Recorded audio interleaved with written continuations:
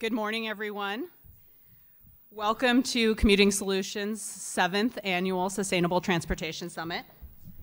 We hope you all had a chance to enjoy some delicious breakfast and do some networking before today's event. I'm Erin Fosdick, and I'm the President and CEO of the Longmont Economic Development Partnership. I'm also a member of the Commuting Solutions Board of Directors.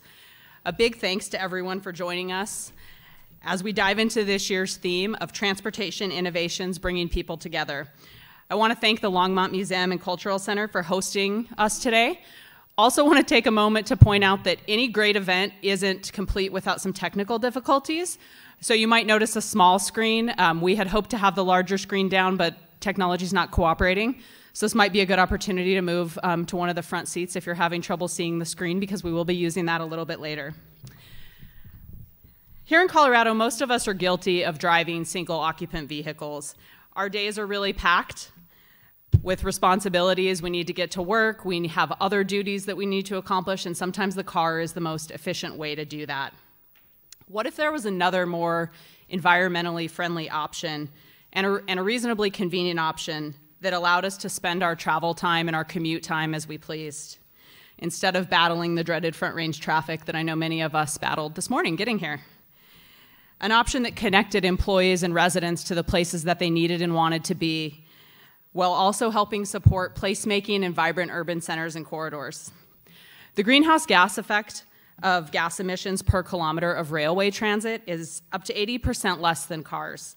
Today, on-road transportation is the second largest controllable cause of ozone air pollution, behind only the oil and gas sector. During today's event, we're going to dive into the possibility of a dramatically improved transit options that provide opportunities for developing sustainable and resilient communities. We're going to learn from experts and policy leaders who are going to discuss how transportation innovations can change our environments day to day and bring people together. We wouldn't be able to host this summit without the generous support of the Commuting Solutions sponsors, so I want to take just a minute to recognize our 2023 presenting sponsors: Boulder County, the City and County of Broomfield, and the City of Boulder. I'd also like to thank our gold sponsors: Colorado Transportation Investment Office, RTD, the Northwest Chamber Alliance, Google, Sterling Bay, and Elevations Credit Union. Finally, a big thanks to our silver and nonprofit sponsors. Commuting Solutions really appreciates your support. For 25 years, Commuting Solutions has been a strong advocate for multimodal planning and an advocate for the expansion of transit in our region. We're grateful to have the opportunity to advocate for the Northwest Metro region in this capacity so that we can work to create even more attractive and accessible region that helps us bring businesses and residents, and also helps reduce our impact on climate. Through our partnership with the Northwest Mayors and Community Commissioners Coalition, which represents the 9 jurisdictions in our region, we've supported the implementation of rail for more than 20 years. Through our collective efforts and really through our persistence, we've been successful in achieving amazing regional investments together. Full implementation of Northwest Rail is promised to our region, and it's a long-standing commitment that we still need to fulfill. We're really appreciative of the RTD Board's commitment to fund the Peak Service Northwest Rail study to explore starting the service by operating 3 morning and afternoon trains from Longmont to Denver. We're also incredibly excited about the prospect of bringing together Northwest Rail service implementation with the possibility of Front Range passenger rail. Recognizing that the BNSF alignment is being considered as a corridor alignment, we will continue to be a strong supporter of this approach at the federal, state, regional, and local level. And I think it's a really, really exciting time for us to be expanding rail in Colorado. Our state has also started conversations about tying land use and development with transportation investments to address climate. During the 2023 legislative season, this was creating some political divides, but we anticipate that these important conversations are going to continue into the next legislative session. We're pleased today to have brought 2 expert speakers from Washington and Oregon who have implemented similar legislation in their respective states and are going to demonstrate the possibilities for us. We hope you learn a lot during the event today and are inspired by the opportunities that lie ahead for Colorado. With that, I'm pleased to introduce our first speaker, Congressman Joe Neguse, Colorado's 2nd District Representative in the U.S. House. Congressman Neguse is the chair of the Democratic Policy and Communications Committee. He serves on the Rules Committee and Natural Resources and Judiciary Committee, and is the ranking member of the House Subcommittee on Federal Lands. We're thrilled to have him join us today. Please join me in welcoming Congressman Neguse.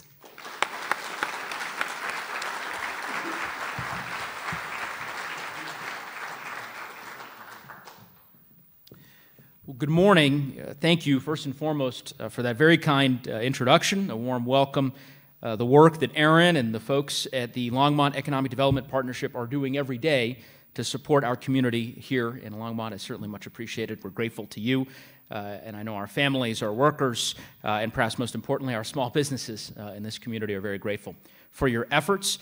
I also want to thank the executive director. Where's Aubrey? Where is she? She's way in the back, of course, running the show as usual. Let's give her a round of applause as well for all of her hard work. She's been a great partner, a great friend to our office, and it's been a real privilege to be able to work with her these last few years on some really important projects, which I'll talk a bit about.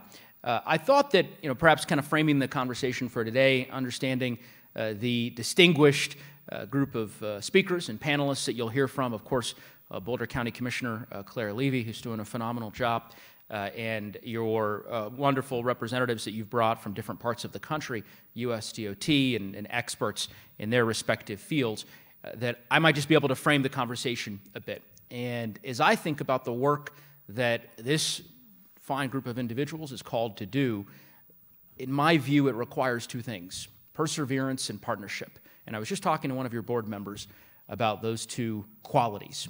And I'll explain why. First, I know I'm preaching to the choir, but there was a recent article in the Denver Post, it was just 3 days ago, that polled Coloradoans from across our state. And without fail, one of the top issues that percolated to the very top for folks concerned about their daily lives was traffic and transportation infrastructure, being one of the top concerns that every Coloradan feels and experiences, whether they live in Colorado Springs, southern Colorado, or up here in northern Colorado.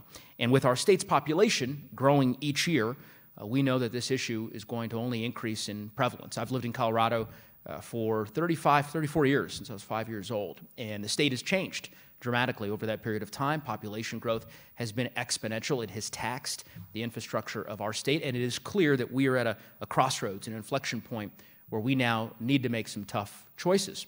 But there are great opportunities as well, if we're willing to build the partnerships that are necessary and if we're willing to persevere, to be persistent in that partnership. Let me give you a couple of examples. First, in the last year, we have seen millions of dollars brought to bear across our state and across the country as a result of the bipartisan infrastructure law. That law is the most significant investment in our nation's infrastructure since the days of Dwight Eisenhower, and the modern highway system was first conceived of before many of us were alive. I'm not going to say who wasn't alive or not alive back then, but a law that is having a dramatic impact on our state.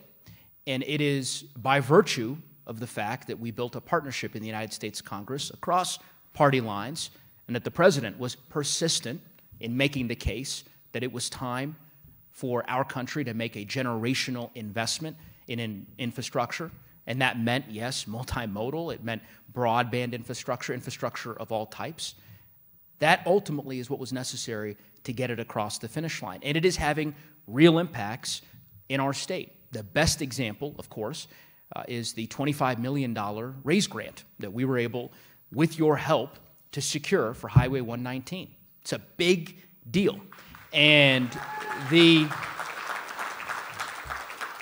for me, it's a great example of those two qualities, partnership and perseverance. With respect to the former, most of the RAISE grant proposals that our office has worked on in the past, and I think most members of our delegation have historically participated in, are usually from one jurisdiction.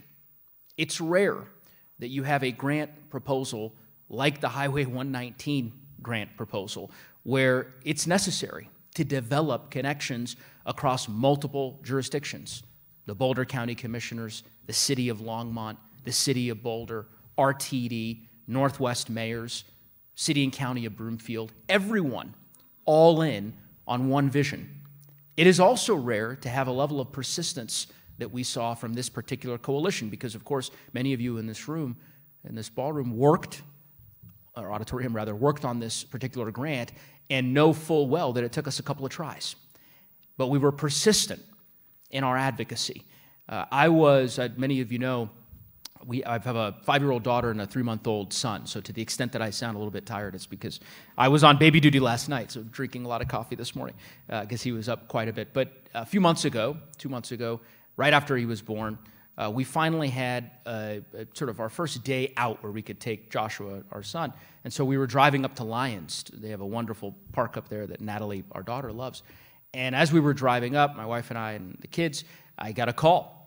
And it was from an unavailable number, so I knew it was it's either a telemarketer or someone important from Washington, D.C. And Andrea was like, don't answer the phone. I've got to answer the phone. It was a Sunday. So I answered the phone. And she could tell that I was talking to somebody important. And she could see this huge smile on my face. And she's thinking, like, oh, this must be, maybe it's the vice president calling. Or, this is some. And as I get off the phone, I was like, why are you smiling so much? Why are you so excited? Well, we just got this raise grant, and it was Secretary Buttigieg calling to say that this raise grant would be approved for the Highway 119 project. It's like, that's why you're smiling? Not that Andrea, my wife, doesn't care deeply about Highway 119. But for me, it was a big deal, and the reason, in addition to the fact that it's going to have a real impact for the better for generations to come, is because of the persistence that it required of this community. Of folks who continually made the case to our office, made the case to officials back at USDOT in Washington that this was a priority worth investing in. And that level of persistence, that level of partnership is what was necessary to get it across the finish line. There are more opportunities to come. We're going to talk a lot, or I believe you all will be talking a lot today, about rail. We've called on the Department of Transportation in Washington to include Colorado's Front Range Passenger Rail Project in the Federal Rail Administration's newly constructed Corridor Identification and Development Program, which is a program that was created as part of the bipartisan infrastructure law. I know that we have representatives from Amtrak who have joined us here today. It's another example, a game changer that will require partnership and persistence. And this community certainly knows a lot about those two qualities, those two skills that I think are required of us to tackle these big challenges that face us ahead. So know that you'll have a partner in our office, that we will continue to be a champion for this community and for the multimodal transportation needs that the community is going to require so that ultimately our children collectively have a wonderful community that they inherit where they can live their dreams and raise their families, start their businesses, and more. And as long as we apply perseverance and partnership, I'm confident we'll be able to do all that and more. So thank you all for all that you do. Thank you for all that I know you'll continue to do, and let us know how we can be of help. Have a great morning.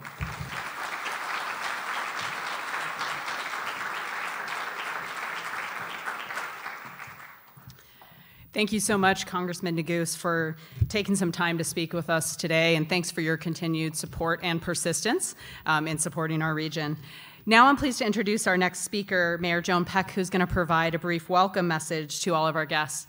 Mayor Peck was elected as Longmont's mayor in 2021 after serving as a council member for 6 years. She's lived in Longmont for nearly 46 years and is really a tireless champion for Longmont. Her policy focuses include transportation innovation and climate protection. Please join me in welcoming Mayor Joan Peck.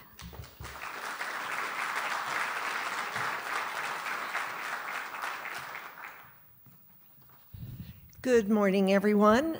Thank you for coming to the 7th Sustainable Transportation Summit, and welcome to our incredible museum and city. We're so pleased to have you attending this summit in our community, and we appreciate Commuting Solutions and the Longmont City, for making this event possible. I am not really a great speaker, so hang in there with me. Transportation and the vision of rail and Highway 119 serving Longmont and all of the municipalities on the Northwest Corridor is a topic that I and the Longmont City Councils have been pursuing for years. We can't wait for the rest of the region to be connected to Longmont. It's incredibly important for us as the second largest city in Boulder County to be part of making the vision of rail a reality.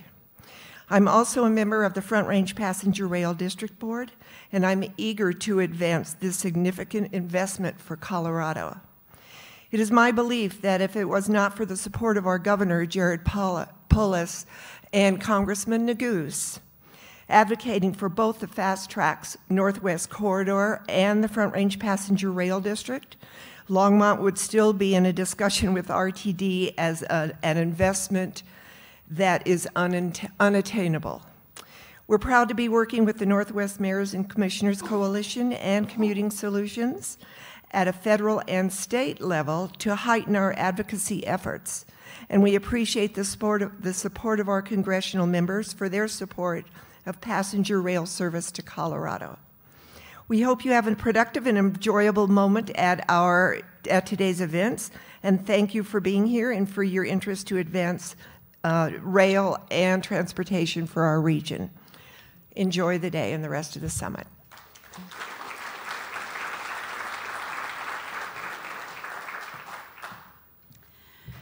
Thank you, Mayor Peck, for that welcome message, and thanks for all your support for Longmont and the Northwest region. Now I'd like to introduce our next speaker, Chris McShane, Commuting Solutions Board Chairperson. Chris is a Senior Vice President and Private Banker at InBank. Please welcome me please join me in welcoming Chris.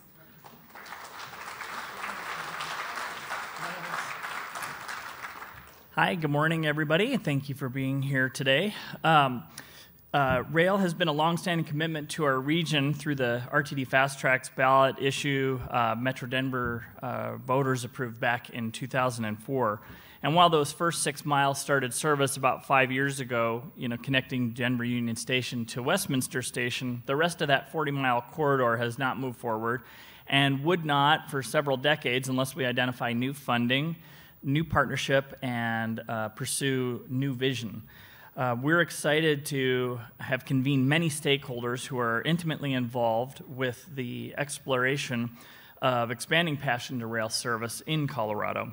To that end, there's an exciting opportunity that I think we all should support enthusiastically, and that is the creation of Front Range Passenger Rail. Concurrently, as you'll hear from Ms. Johnson, the RTD is exploring peak service Northwest Rail that would provide a few trips in the AM and a few in the afternoon to start the passenger rail service between Denver and Union Station and Longmont. We at Commuting Solutions envision a reality where there is a partnership between Front Range Passenger Rail, RTD, Amtrak, and the Colorado Department of Transportation, where both interregional and regional service is provided to our communities along the Northwest Rail Corridor. Would that not be an amazing accomplishment for our region? We can be optimistic about making this vision a reality, as today we will learn about how the state of Washington successfully implemented a similar approach. We are also excited to share insights into Oregon's transportation and how land use legislation can serve as a conversation starter, specifically as it relates to Colorado's Senate Bill 213 discussion. This is an exciting time to be imagining these bold possibilities for Colorado. Together, we should think beyond what we have experienced thus far and to bring forth what and to have a vision and to bring forth what previously may have seemed impossible. So thank you all for being here again today.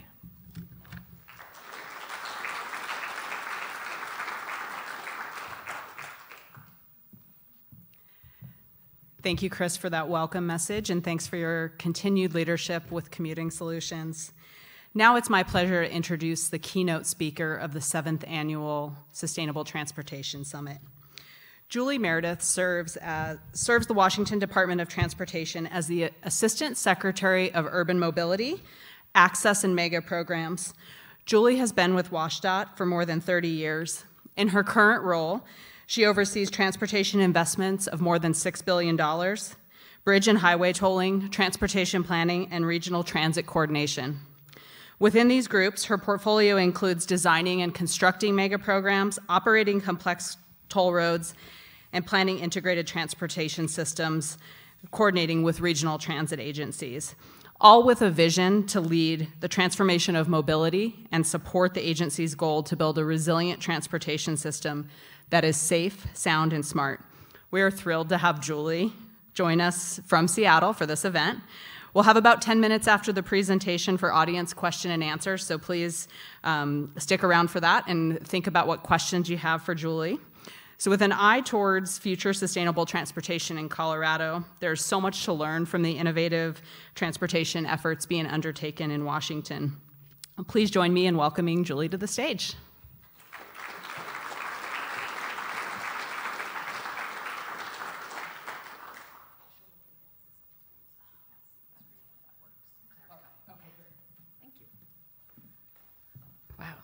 I was worried I wasn't going to be able to see, but it's really bright. So I'm so glad to be here. She said my name is Julie Meredith, and Congressman Neguse sort of took my thunder, because what you're going to hear a lot about from me is partnership, and perseverance is also a good word. So thanks for having me here. I'm going to share what we've been doing in transportation. There's a lot of land use and transit coordination that Washington State is doing, specifically where I work in the Puget Sound region, where a few of our major metropolitan areas are located, including Seattle and Bellevue. Yeah, I can't see the slides. But in 2022, we at WashDOT combined our offices of Urban Mobility and Access divisions, which includes the Management of Mobility, our planning organization, with our Regional Transit Coordination division and our toll divisions, with the large-scale transportation programs called our mega programs. These divisions and programs together are responsible for planning and delivery of some of the largest and most complex transportation efforts that Washington State has ever undertaken. As an organization, we look at all phases, from planning and design through construction, with the vision forward on how people travel now and how they will travel in the future, so that we can support our economy, mobility, and the quality of life of Washingtonians. One of our key strengths is our focus on partnerships. Through strong partnerships, we're better able to plan, finance, design, construct, and operate the multimodal corridors and integrated systems. Both the Regional Transit Coordination Division and our Management of Mobility divisions are located in the same organization in Puget Sound, so that we can better partnership with the partners we need to, those at the planning organizations in those locations. The central Puget Sound region, which, as I said, includes Seattle, Bellevue, and areas to the north, south, and east, and if I could see the slide, it would be in orange on the map. It has a current population of over 4 million people and is expected to grow by another 1.8 million by 2050. One of the things that's really set the stage for coordinating transportation, land use, and transit planning in the region in Washington State's Growth Management Act. This act requires all cities and counties in the Puget Sound to adopt comprehensive plans to manage their growth over the next 20 years. Cities and counties are currently in the process of updating their comprehensive plans. They have a deadline for completing their plans by December of 2024, and they will look to manage the growth from 2024 to 2044. The Growth Management Act requires that they conduct an update every 10 years, so they will complete their updates at the end of next year and will be required to complete another one in December of 2034, which, as we know, is a blink of an eye in transportation. Cities and counties are specifically required to include elements in their plan for land use, transportation, housing, capital facilities, and utilities, all which must be supportive of and consistent with each other. There are more recent requirements for comprehensive plans to include climate change and resilience considerations. This growth management framework gives all local, regional, and state agencies a clear picture of what's being planned in each community. It also gives WashDOT the opportunity to engage early in the planning process and partner with agencies to work towards common goals. One of the things that's unique in our partnership and coordination with local agencies in the Puget Sound is that we are all agreeing to work towards a regional, agreed to vision where population and growth will occur. The regional municipal planning organization, the Puget Sound Regional Council, that from now on I'm going to call PSRC, has adopted the regional growth strategy, and this strategy takes a step further than GMA, the Growth Management Act, requires. It directs growth to go within higher density areas in high capacity transit stations. The overall goal of this strategy is to link growth and development with high capacity transit investments in the region, providing a more multimodal travel option shed. We have fostered a strong partnership with our regional transit agency partner, Sound Transit. Sound Transit is the regional authority for the area responsible for planning, implementing, constructing, operating high capacity transit in the region, including bus rapid transit, light rail transit, and a heavy rail transit that operates in the north-south in the vicinity. As an agency, Sound Transit is in a period of significant planning and growth. On the left side of the slide, you can see their current light rail system, which is about 20 miles. And on the right side is their expanded system, more than tripling to 60 miles worth of light rail and a parallel BRT system on the east side.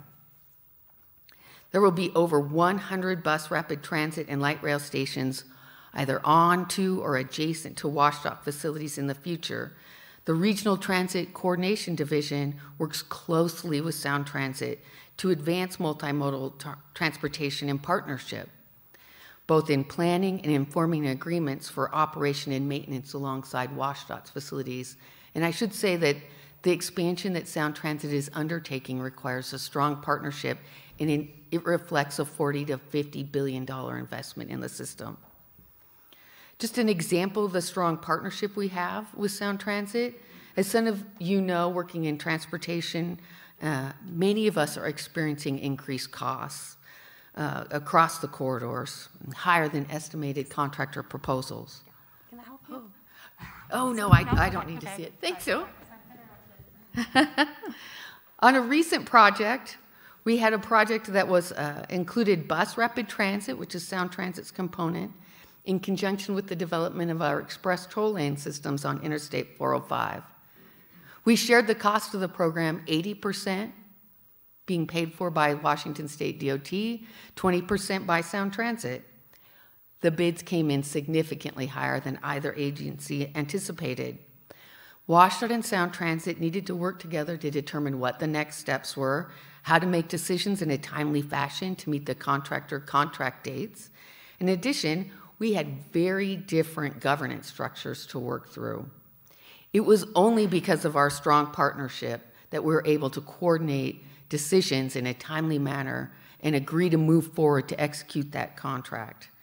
So as a result, you'll see express toll lanes and the bus rapid transit system meet the goals and deliver on time for the citizens.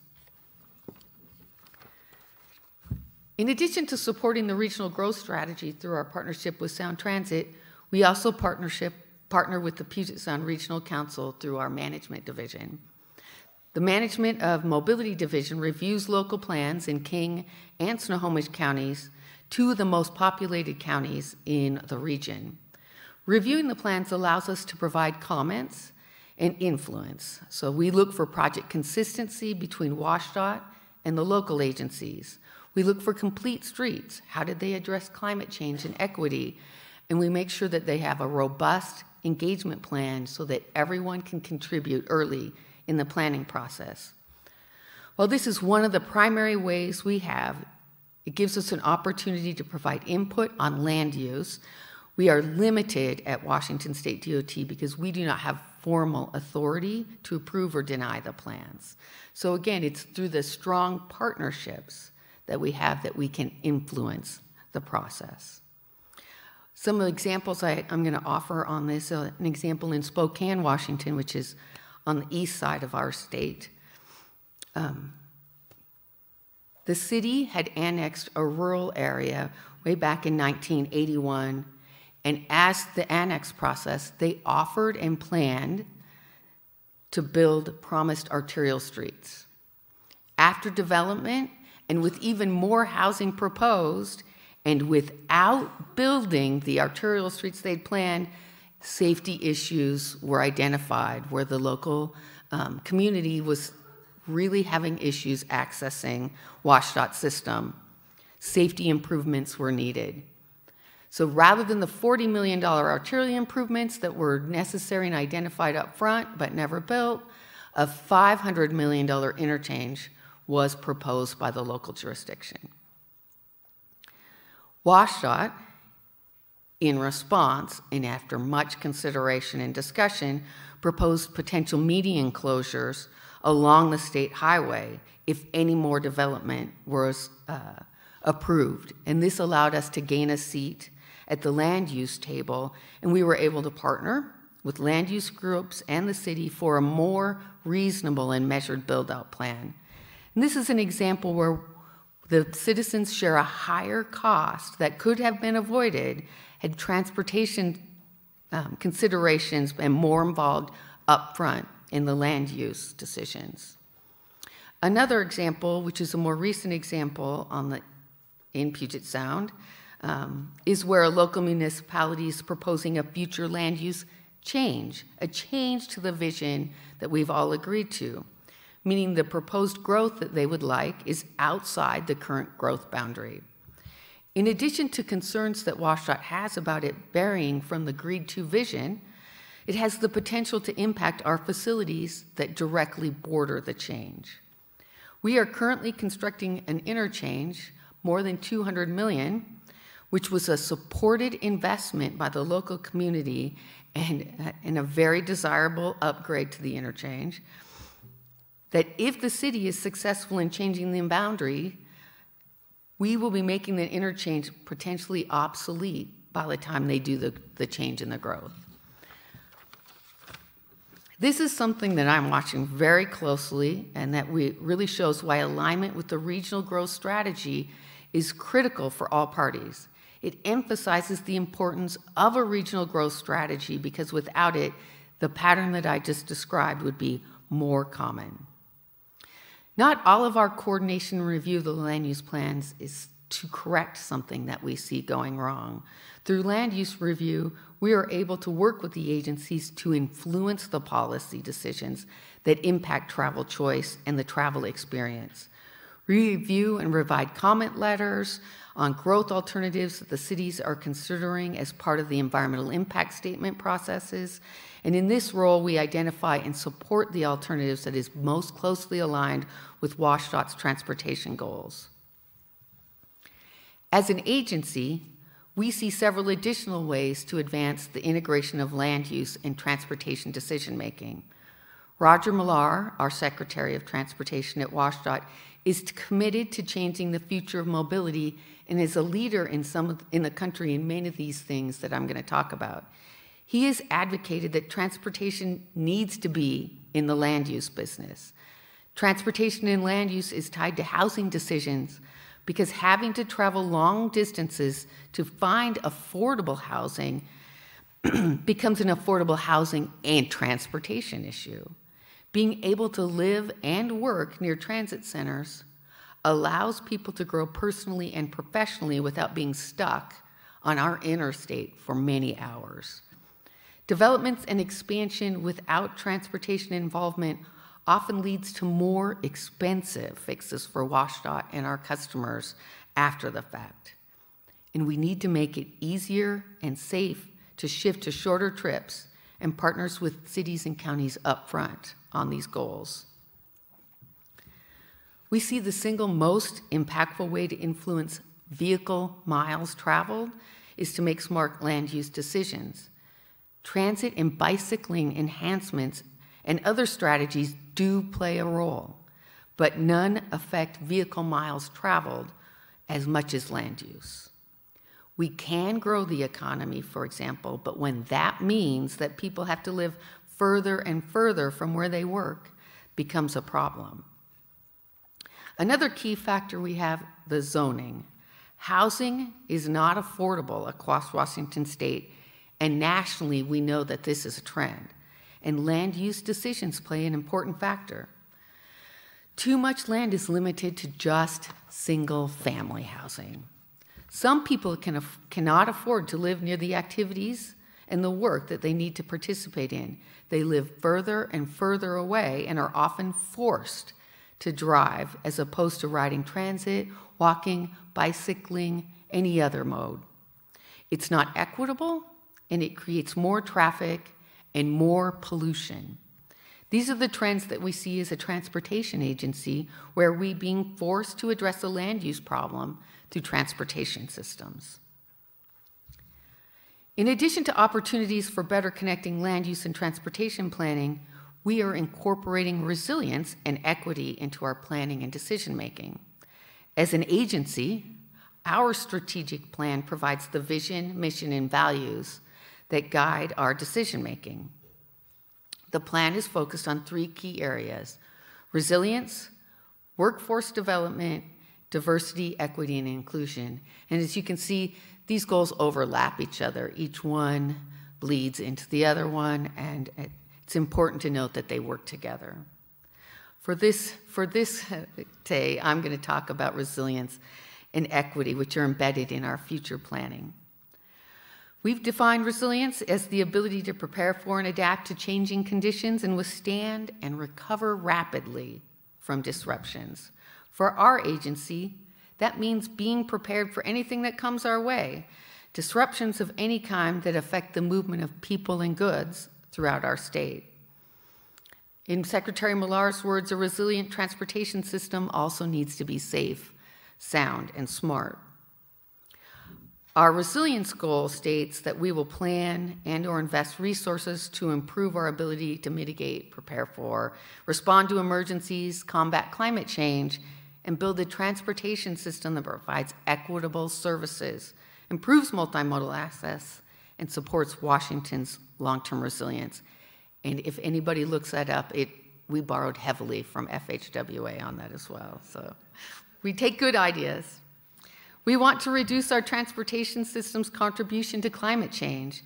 And as you heard here today, transportation is one of the major contributors to our state's greenhouse gas emissions, almost 50%. We also want to proactively build, operate, and maintain a transportation system that can withstand the effects of climate change and be an equitable system that all can access. With this goal in mind, we are thinking about resilience as we look at our system and applying safe, sound, and smart principles to our expansion considerations. This includes new systems and technologies, ramp meters, express toll lanes, other options to explore, like what happens when automated vehicles are out? What happens to the notion of mobility as a service?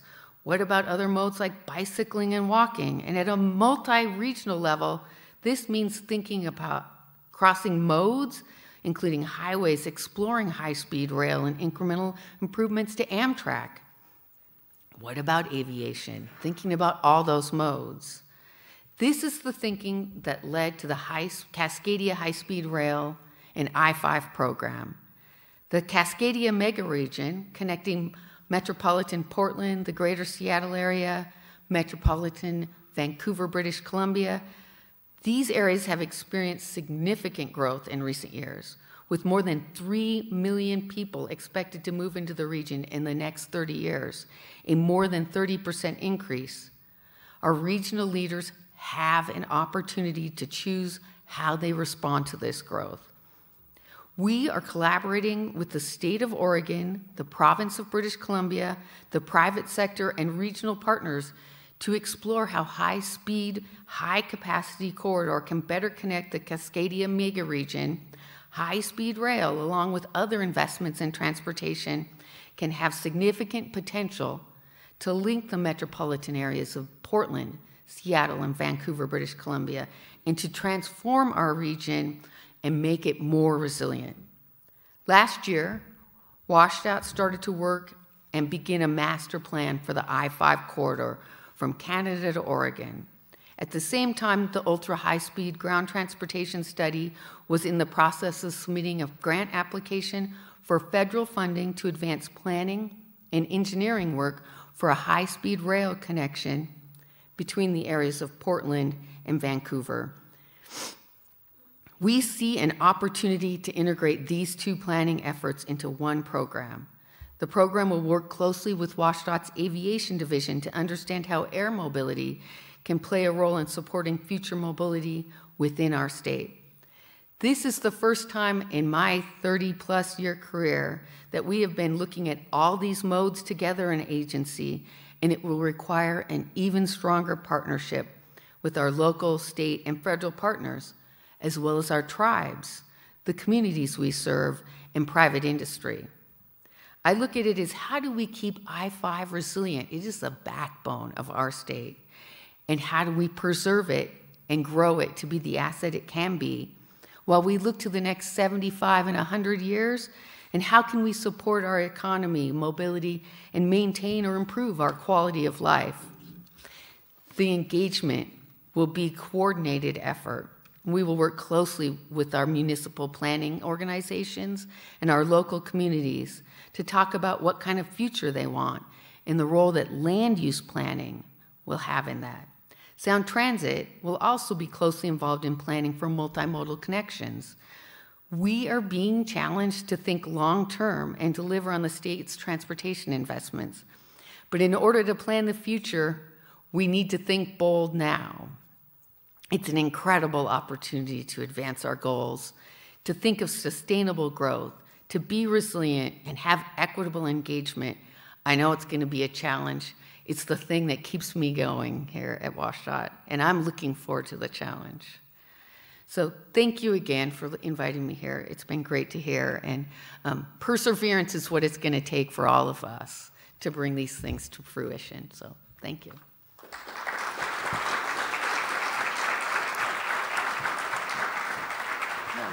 We'll have questions.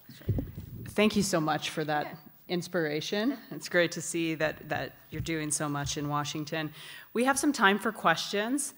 We can use a microphone if needed, but if you can just raise your hand, questions for Julie. We'll have about 10 to 15 minutes.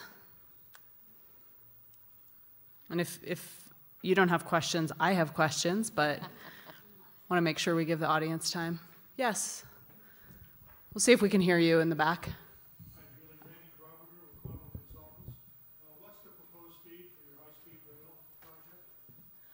You know, it's really in its early stages, but we're looking at high-speed rail or ultra-high-speed rail, so up to 250 miles an hour.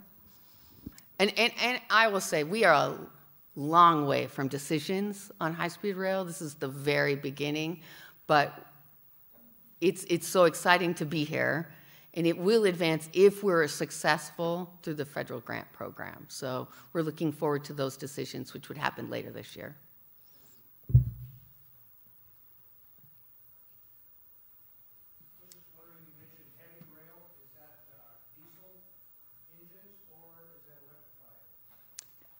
You know, it's Amtrak, so I believe it's diesel, but it's not in my wheelhouse so much. It is Amtrak, yep. I think Rachel has a question over here. Hi, Rachel Heltzing with Bicycle Colorado. And you had a slide about halfway through your presentation with like the dots that were showing the efficacy of different strategies that indicated land use was clearly the most effective. Yes. Where did that slide come from? What was I think it came from Smart Growth America. Yep. Thank you, Julie. John Putnam, formerly of USDOT. Had a couple questions about autonomous vehicles and advanced air mobility and other aviation integration. Interested in how Washington DOT is thinking about how you make those support solid transit and rail as opposed to being support there, and interested where Northwest is thinking about that. Yeah, that's a great question, because we have never done planning in consideration of air mobility before. But Washington State is looking at significant growth in air travel, and our airports are struggling to meet those needs.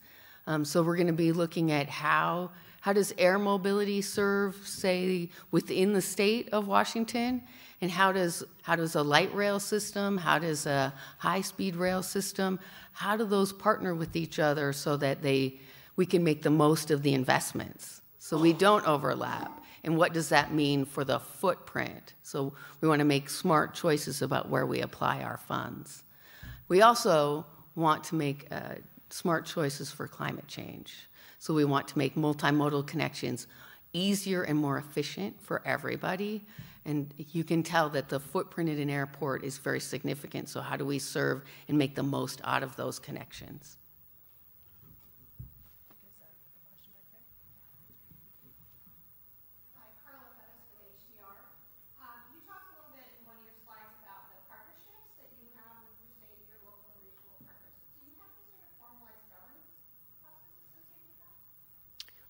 We don't have any formal governance with those partnerships, but I will say Sound Transit started as an agency in 1996, and how do you have a partnership and not overlap? I think for the first 5 years as an agency, we knocked elbows with Sound Transit for quite a while. We had to learn to work with FTA as the Washington State DOT. That was news to us that there was another federal agency out there. So we worked it took a few years to figure out how to work with FTA and FHWA, but I will say that our staff can converse now with Sound Transit about the needs for light rail and what their footprint is. They can talk to us now about what we need to make our systems function.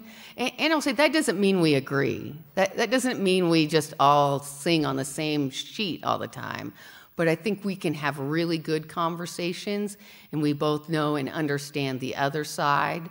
That's a partnership. And when we have a shared vision, our leadership is really supportive of light rail in the area. We're really supportive of transit. And that makes my job easy when we need to partner.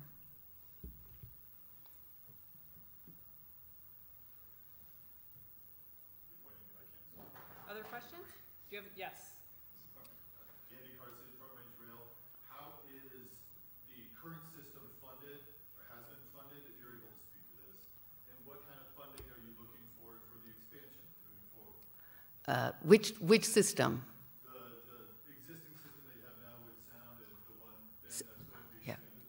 So Sound Transit is funded through a tax in the Puget Sound region. So they have a sales tax for them. And it's funded up to, I think it's between 40 and 50 billion to expand the system out. When high-speed rail that I was talking about, we applied for two grants. We won't know until the end of the year whether we were successful. I mean, fingers crossed that we're going to be able to be successful through that process. Did I answer your question? Yeah. Any other questions? Oh, yes, ma'am. David Singer, CDOT. Curious about the mega program model. Can you talk a little bit about the synergies and challenges of one program delivering, moving a lot of these ideas through project delivery? Yeah. So you work for CDOT. So WashDOT, probably like CDOT, is broken up into regions, 6 regions. Those regions do planning, they do maintenance, they do capital delivery, and when something happens, the focus is on that something. If there's a slide, all the geotechs are over there fixing the slide. If there's a bridge issue, they're right there. Maintenance and preservation take first front. Operations take first front. And that perseverance it takes to deliver a mega program, you've got to be singular focused on just the delivery. You can't run off and do the pass clearing, because you've got to do your work on the mega program. So by having a team that's simply focused on the delivery of this program, that's what it takes to deliver those systems. So on the program, you'll see the SR 520 bridge replacement and HOV project. I started that program in 2003 when they passed a transportation package.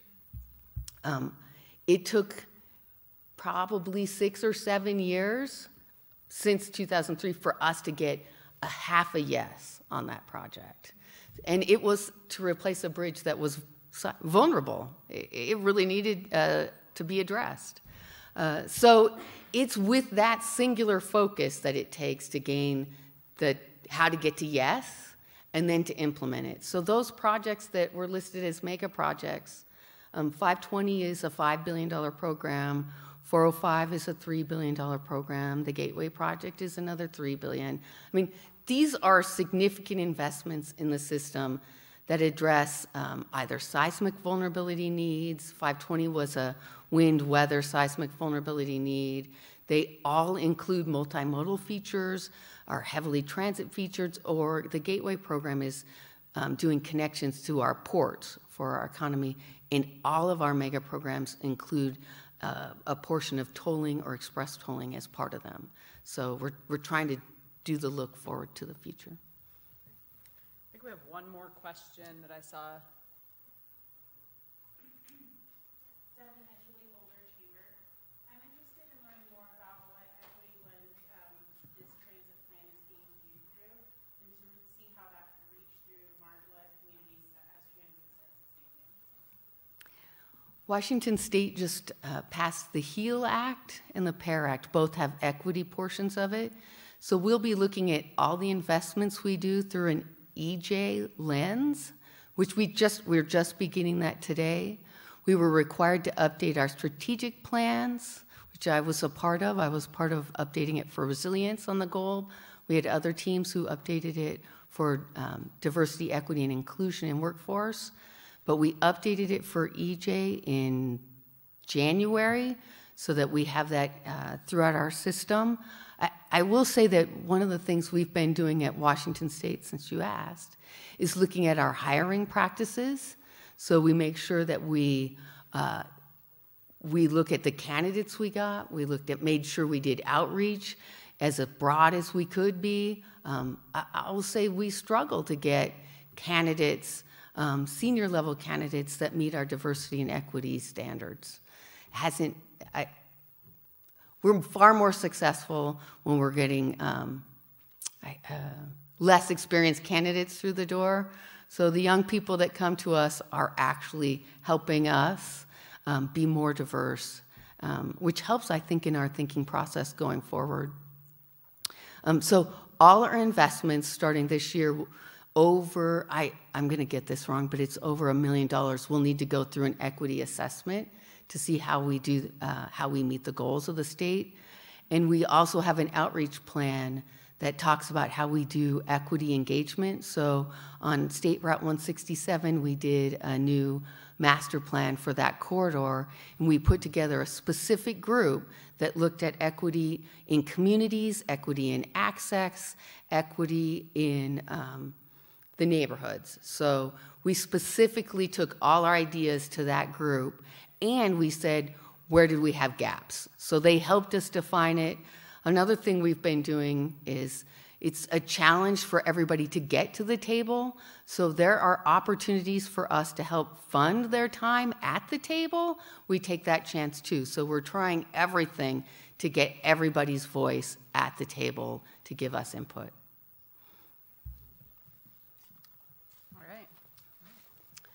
Thank you so much, Julie, for sharing your experience on these important topics. I'm so glad I could come here. Yes. And thanks so much to the audience for your thoughtful questions. That was really great. The good news is we have a break now. Everyone can get up and stretch. We have a snack out in the Swan Atrium. This is where you had breakfast. We do ask that you be mindful of the time. We'll start back in about 15 minutes, so please be back in your seats at 9:45. You'll just walk right out the door here. Take the time that you need to refresh, say hi to your colleagues, and we'll meet back here in 15 minutes.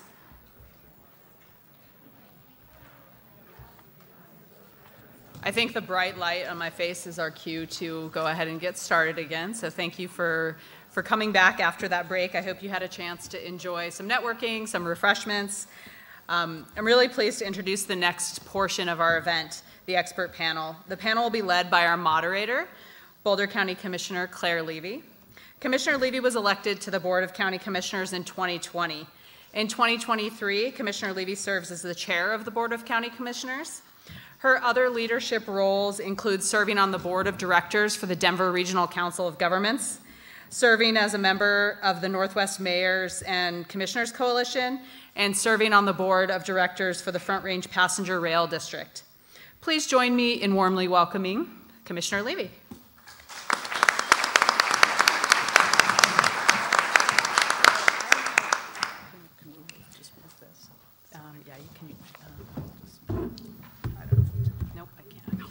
Scooch it back here.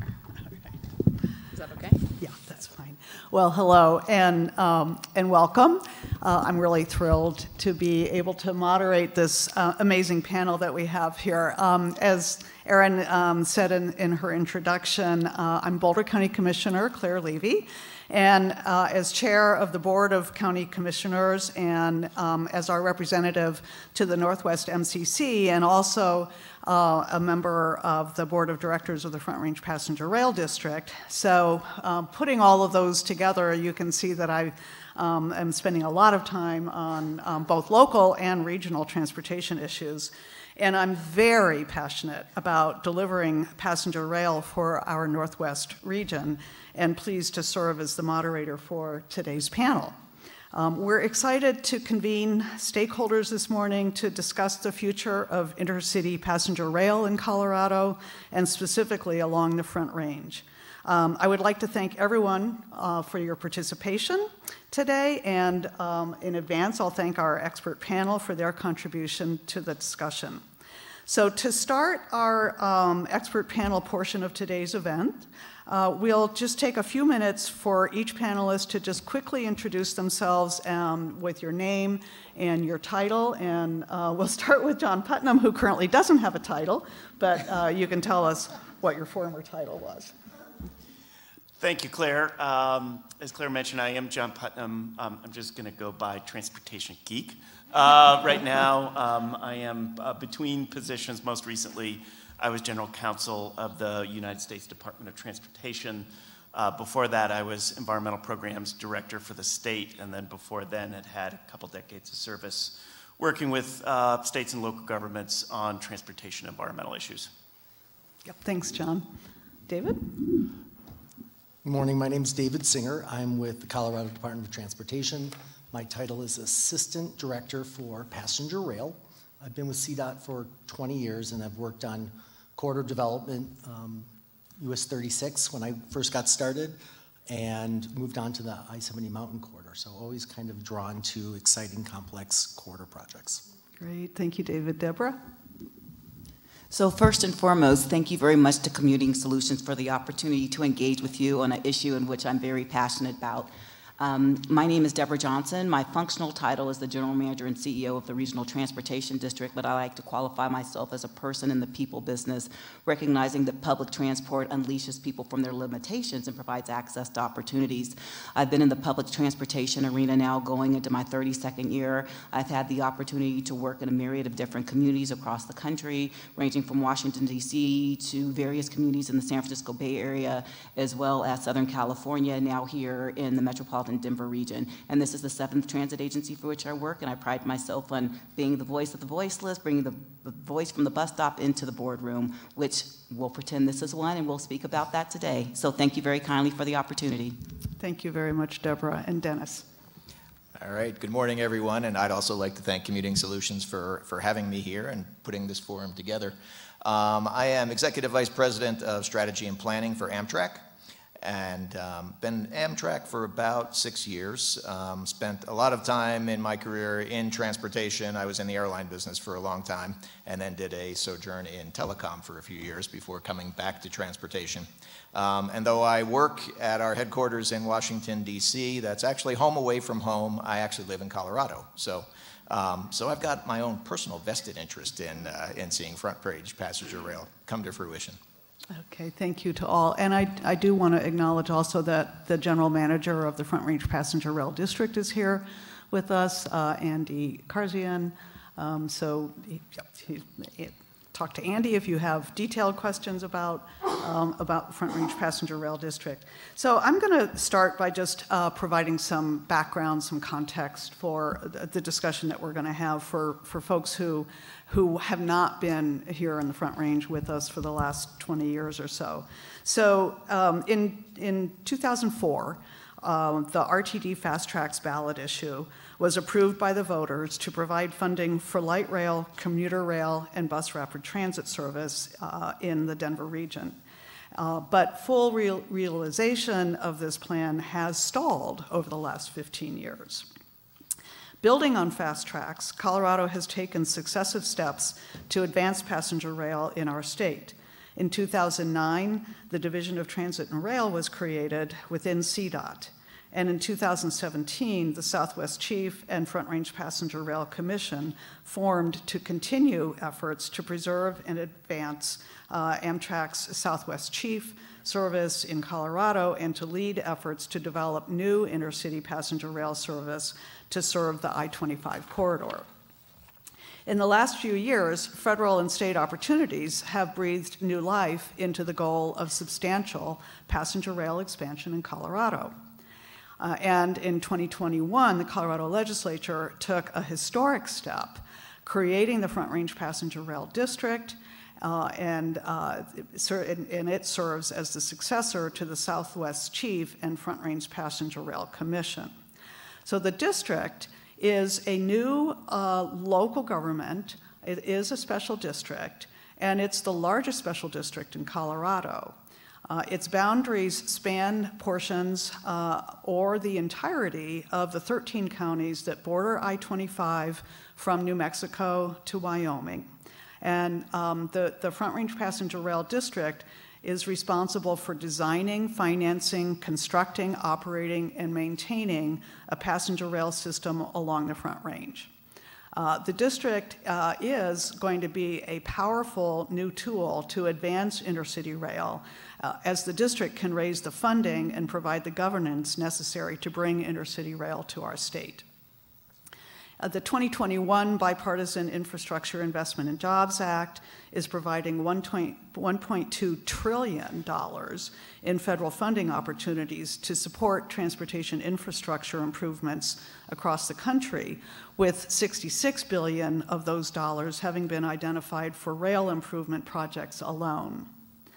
Governor Polis has made clear that transportation innovation, including the development of intercity Front Range passenger rail service, is a major priority in his second term. Although the route has not been finalized, if I can speak on behalf of the Northwest Metro region, through my role on the Northwest MCC, I would say that we in this region enthusiastically support the prospect of Front Range passenger rail and expanding intercity regional access. We're studying whether Amtrak should be the operator of this new regional passenger rail service, and we look forward to hearing more from our panelists about these potential partnerships and the opportunity Front Range passenger rail service provides to potentially implement RTD's Fast Tracks Northwest Rail project. So with that rather lengthy background in mind, I would like each of the panelists to take about 5 minutes to share your perspective on the partnerships and the contractual commitments that would be needed to bring Front Range passenger rail to fruition. And I think we'll just start. I love the way you're lined up here because I think that is the right way to go about addressing this. So if we could start, John, with you, and in about 5 minutes. Terrific. Thank you, Claire, and thanks for the invitation, and thanks for Commuting Solutions for bringing me here today. So here's the exciting news. We're actually in Infrastructure Week. We've been talking about Infrastructure Week for seems like decades. And to Representative Negus's point, we have a historic moment, historic opportunity through the bipartisan infrastructure law. But it's limited. It's a 5-year bill.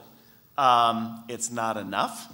And you've got some strong competition, as you've seen from the presentation from Julie this morning. So in addition to, I think, the framing that he provided, which I think is excellent, about partnerships, I'd add 2 other words to the mix. One is performance, to compete with the others for this money, because it's going to be oversubscribed. You've really got to perform, and you've got to really make a great case to show why Colorado deserves this money and this project deserves this money, or projects deserves this money. And then I would also add urgency. We're 2 years, almost 2 years into the 5-year period of the bipartisan infrastructure law. A lot of that money's already gone out the door. A lot of it will be awarded over the next few months. And so, if Colorado wants a share of that, you've got to work on that. So persistence, but urgency and performance, and I know there's a tension between them. And one of the things that the Front Range Rail District, the state, and all the partners need to work through is just how to balance, not going too fast, but going fast enough. And one of those places that I think is really important is partnership. Like marriage, means sometimes you have to have hard conversations and work through hard issues. And I think we're in that same place for project development here. So let me talk quickly about the opportunity. As Claire noted, there is $1.2 billion in the infrastructure bill. There's $66 billion assigned for rail, and that's just for intercity rail. It doesn't include what FTA has, which is another significant chunk of money for commuter rail, light rail, other sort of programs. Within that, $36 billion is assigned under the Federal State Partnership Program. That's been the kind of premier tool for building intercity rail, and Congress assigned $36 billion of advanced appropriations. It also said there's a possibility of adding additional money in the normal appropriation cycle. What we're seeing, since we don't have a budget for this year, we don't have a budget for next year, is that that's a target for some of the Republicans in the House of Representatives right now. They've aimed at FTA's CIG program, which I know Deborah cares deeply about. They've aimed at the federal state partnership. So I think for now, we probably have to assume that $36 billion is what's out there. From that $36 billion, $12 billion has been assigned for national programs off of the Northeast Corridor. Basically the kind of key route between Boston and Washington, D.C. As you heard just with the flavor this morning, there are a lot of projects that are chasing after that money. So one of the things that Congress did in the bill, and FRA, the Federal Railroad Administration, is implementing is this new program, Corridor ID, and really intending to create a pipeline for projects similar to the pipeline that's part of the capital investment program that FTA has run for years, to really go from soup to nuts and help bring projects to the fore. So the capital ID program was formally set up last year. There was a notice soliciting requests for that. Colorado did apply with all the partners, Front Range Rail District, good to see you, Dave, along that project. You've got 90 competitors in that program right now. FRA is intending to make announcements on who made the cut in November. And even within the folks who do make the cut, that's not a guarantee that you'll actually get to the actual construction funding and further advanced funding in the federal state program. But it's a critical opportunity. Congress identified in the bill that if you are selected to be part of that Corridor ID program, that is a plus factor, a preference factor in the award of those grants. And so it will be incredibly important both for the money. It will allow an instant $500,000 to do basic scoping work, move on to a step 2 that only has a 10% local match to do the service development plan, which I know has already started. and then a third stage with a 20% match to do the kind of project development work that will be needed to really kind of ripen things up to hopefully compete for some of that money. But we've got 3 years, probably 4 NOFO cycles, notice of funding opportunity cycles left in that piece, and so the pressure is on. In terms of the question about contractual arrangements, a lot of that work will go into applications to support both the corridor ID process, but also ultimately an application for that federal state program. It requires agreements with a potential operator, that may be Amtrak, that requires agreements with the host railroads, probably 2 in the case of Front Range Rail, as well as the sort of partnerships, local match arrangements, financial arrangements. There's a lot of work to be done, a lot of marital issues to be resolved in order to be able to make that claim. That will ultimately lead to grant agreements. Every step of the Corridor ID program will have a contractual arrangement with the Federal Railroad Administration, as well as any construction grants that are provided on that front. So with that, happy to look forward to questions and discussion with the rest of the panel. But I think, going back to the persistence and urgency point, I think you've got to master the details because Washington, DOT, Sound Transit, Texas, and others are doing that. But you've also got to have that compelling story backed up by numbers, backed up by solid data. Why do we deserve this money? And none of the 90-plus other projects out there, actually. Some of them will get that money too. But there's a real competition here. And how do we justify for Congress that this money should be renewed when that 5-year period is up? Because we know that the 5-year bill is historic, but it isn't close to enough. Well, thank you, John, for that. I think you can tell immediately, and you probably already knew how lucky we were to have John in the DOT in the first place, and now to have him back here in Colorado with that knowledge that he brings to this. So David, could you bring your perspective from CDOT? Thank you, Commissioner. I think this group understands that partnerships are essential. No one entity can advance a mega project alone. You might want to pull the microphone a little closer. Okay. It's important to open up the tent and bring stakeholders and various perspectives in so that everyone can help shape and deliver that vision.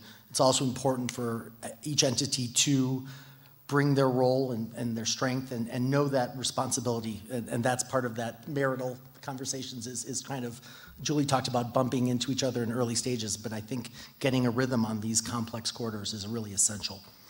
The project manager for the service development plan, which I'll talk about later, but I'm coming from a technical perspective, and performance is something that I wanted to dig a little bit deeper in. We know that the passenger rail doesn't start and end at the platform. Having other trips, having transit, having a high-functioning multimodal system is really important. So it's RTD, but it's also Transfort and Mountain Metro and Outrider and Bustang, all working in harmony so that all those systems can complement one another and get to a higher performance. Same with scooters and bike and PED, so it's an integrated system. I think about customers as partners, so looking at our academic institutions within the corridor. We know that students are early adopters and are willing to change their behaviors to take a train, and so understanding their behaviors and implementing their needs into our service options is really important, as is special events, tourism, recreational trips. Those are kind of some of the characteristics of a long-distance service. So all of those activities that are happening, whether it's our retired or disabled population or veterans, all tourism, folks who are coming here and using the train as part of the experience. Again, that fits into and defines our service options. And then finally, our business community. Are there chambers, are there business improvement districts at the local level that will help? We're looking to target major markets, and so there's our high population and employment centers, and so that's a part of the partnership as well. For all the things that CDOT brings, whether it's engineers or modelers or biologists, there's limits on what CDOT can do. So we look to NGOs, we look to TMAs to help promote and market and advocate for this idea. And so that's going to be an important partnership. And I say that not to pander, but I know the role that Commuting Solutions and the like have had in delivering important projects. Governance at the local level is really critical. Communities that do local planning looking to the future, we've talked about land use earlier this morning, but that demonstrates their readiness. Longmont and Boulder and communities along the corridor have done station area planning that does not, it shows that they're forward thinking. At a regional level, COGS and MPOs can come together and say, maybe not consensus, but buy-in on a vision, knowing that each of their individual communities are affected in different ways. And then I wanted to talk a little bit about FRA as a partner too. They're providing oversight. We talked about the funding opportunity, but their guidance and their process has been really helpful. They have lessons learned on successful and unsuccessful corridors that have been considered lost across the country, and so we want to stand on their shoulders. As much as all of us think about trains and have needs and wants and perspectives, whether it's placemaking or branding or the menu on the dining car, they help us focus on what's first. And so that leads me to the contracts. John talked about the operator, whether it's Amtrak or another entity, they're gonna have a business model on fares and pricing, labor, security, technology, and service that they'll bring to the table. And so that's a negotiation as Colorado makes that choice. Similar fleet is also a compelling and exciting idea with emerging technologies and understanding their safety, their readiness on our facility, the railroads' willingness to take that fleet on their facility, and the availability of that is also a lot of things that go into the fleet conversation and contract. And I think most important is the railroads themselves. We're talking about a public benefit. The railroads have a bottom line and have shareholders. And so how do we have that relationship? Where is that win-win where passenger rail and additional trains on their tracks is a perceived burden?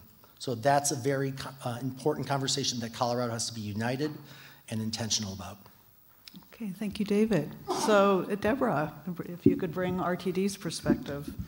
Yes, thank you so much. And I would agree with everything that John and David said as we talk about partnerships. So I'll just expound and provide some clarification further to the vantage point in which RTD brings, recognizing that we are a regional transit provider, but relative to fast tracks, for all intents and purposes, relative to the comments that it was stalled for 15 years, I'd be remiss not to state that during the past 15 years, we were able to deliver on the ABG and N lines, in addition to the Southeast Rail Extension, as well as the Flatiron Flyer. So while we have not realized the Northwest corridor relative to having rail, I think this is a great opportunity to engage and have a discussion about the importance of partnerships. And one thing that's happening right now is working in tandem with the local jurisdictions so we can develop a common set of facts, and we're doing that through our Northwest Rail feasibility study. And recognizing that there's different needs. RTD may not know all the needs, but you all know the needs because you're living and working in those communities. We do understand that public transportation and transportation as a whole, or mobility I should qualify it as, is an economic generator. And oftentimes when we look at the mobility options that David made mention of, we have to think of other conveyances, not just those that are large, complex vehicles that require a lot of infrastructure. But with that, keeping in mind that one of the critical partners and one of the reasons it's been difficult to realize Northwest Rail is that RTD does not own the right-of-way. So picking up on what you said, BNSF is very critical. And where do I see linkages as we go forward? It's in the sense of understanding what it is that we don't know now, the operational costs, the designs, and there's synergy as we look at front range passenger rail because we don't know what we don't know until we get that common set of facts, and recognizing that we did have an opportunity and it's critically important to RTD because we were able to sit down at the table with BNSF, and I have to commend my staff. The only time we could get a meeting was on a holiday, which was June 19th, and staff made sure they were at the table, and we recently have engaged in a contractual agreement where we can get information relative to what those operating costs are. And as we look at projections in reference to ridership and costs and things of the like, we're hoping we'll be in lockstep. And I meet regularly with the executive director of Front Range Passenger Rail because we both need that information. We don't know if the alignment will be along the Northwest Corridor at this point in time, but it will be optimal. Recognizing we're the RNRTD and we provide commuter rail, it gives great synergy to the opportunity to bring forward intercity passenger rail. And we need to ensure that we have a comprehensive transportation network for the region, because not everybody's going to live close to a station. They need other options in which to get there, and we have to be willing to lean in at the table and have those conversations quite naturally in order to ensure that we bring this to fruition. And so, to the point that were raised, local communities, relative to TMOs, businesses, academia, not to mention our obvious partners being federal government, i.e. be it FTA, be it FRA, and the individual sitting at this table in and of itself. We have to be open to having conversations. We also have to ensure that we're courageous with those conversations and be vulnerable when we have those conversations, because we may get to a point where we're going to have to make tough decisions, and recognizing that we don't have to be disagreeable when we disagree. What's the end game that we're trying to achieve? And that's to move people in this mega region and ensure that it's competitive. And with that being said, RTD is here for it as we talk about support letters, as we talk about having experts within our ranks with our talent. We're willing to provide support letters and testify has been evidenced with recent trips in which we've taken part. So with that, I will yield the floor to my colleague to my right to get Amtrak's perspective. Yeah, thank you. And Dennis, so just as before Dennis speaks, so a reminder, Amtrak, we have not selected the operator for this corridor. Amtrak brings a lot to the table on that. And so we'll be looking at that in much more detail down the road. But given your experience in this area, Amtrak operating on freight rail corridors and in partnership with local transit, maybe you could address the prompt. All right. Well, yeah. Thank you, Claire. And to that point, right? There's still a process to select an operator. We obviously have got a lot of experience as being an intercity passenger operator, and so can bring a lot of that experience to bear. But Amtrak is interested in seeing intercity passenger rail expand and succeed across America. So, if somebody else is doing it, okay, great. Let's see it work. We'd love to be the ones to do it, but nevertheless, we really want to see intercity passenger rail succeed. So, from all of the other panelists, you kind of have gotten a pretty good cross section of all the different stakeholders. I mean, it really does start with the communities that are going to be served. So many of the people in this room represent partners that are very important. One of the members of our board of directors is former mayor of Macomb, Illinois, town that's served by one of our state-supported services. And as he always reminds us, is mayors and the local communities are critically important to support for the rail services that get provided. I mean, that's the service, the Illini and Saluki, the Carbondale service in Illinois got started largely because there was a good amount of groundswell of support locally to make sure that could happen. And so it really starts with the local communities as being partners. And then, you've kind of heard the litany from there. Obviously, we would, if we were the operator, whoever the operator is, would be working with the district and the state as and I'll come back to that a little bit. That's kind of one of the key contractual, when it gets to contracts, that's one of the key areas.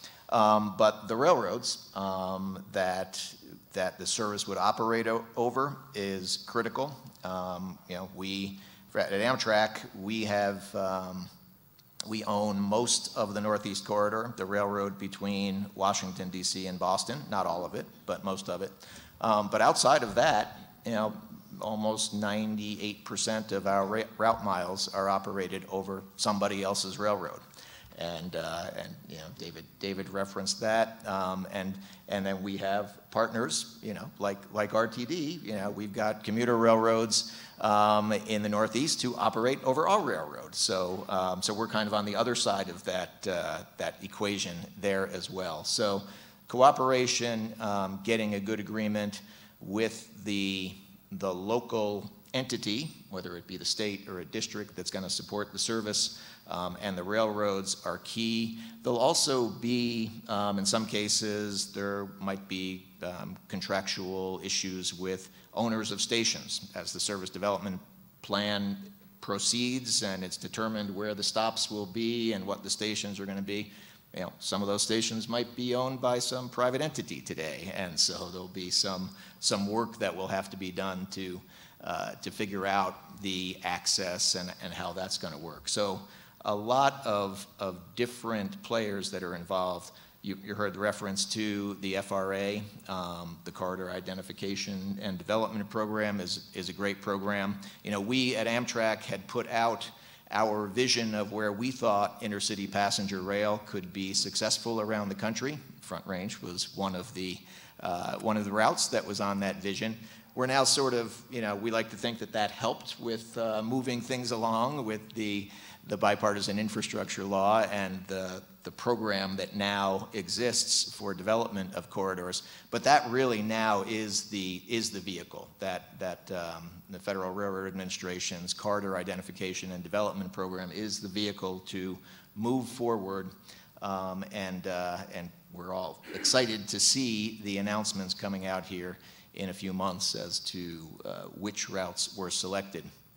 And there'll be, as referenced, a series, as John mentioned, a series of agreements that then need to be concluded with the FRA for the grants that will help provide the funding to be able to advance the corridor service. So a lot of different players.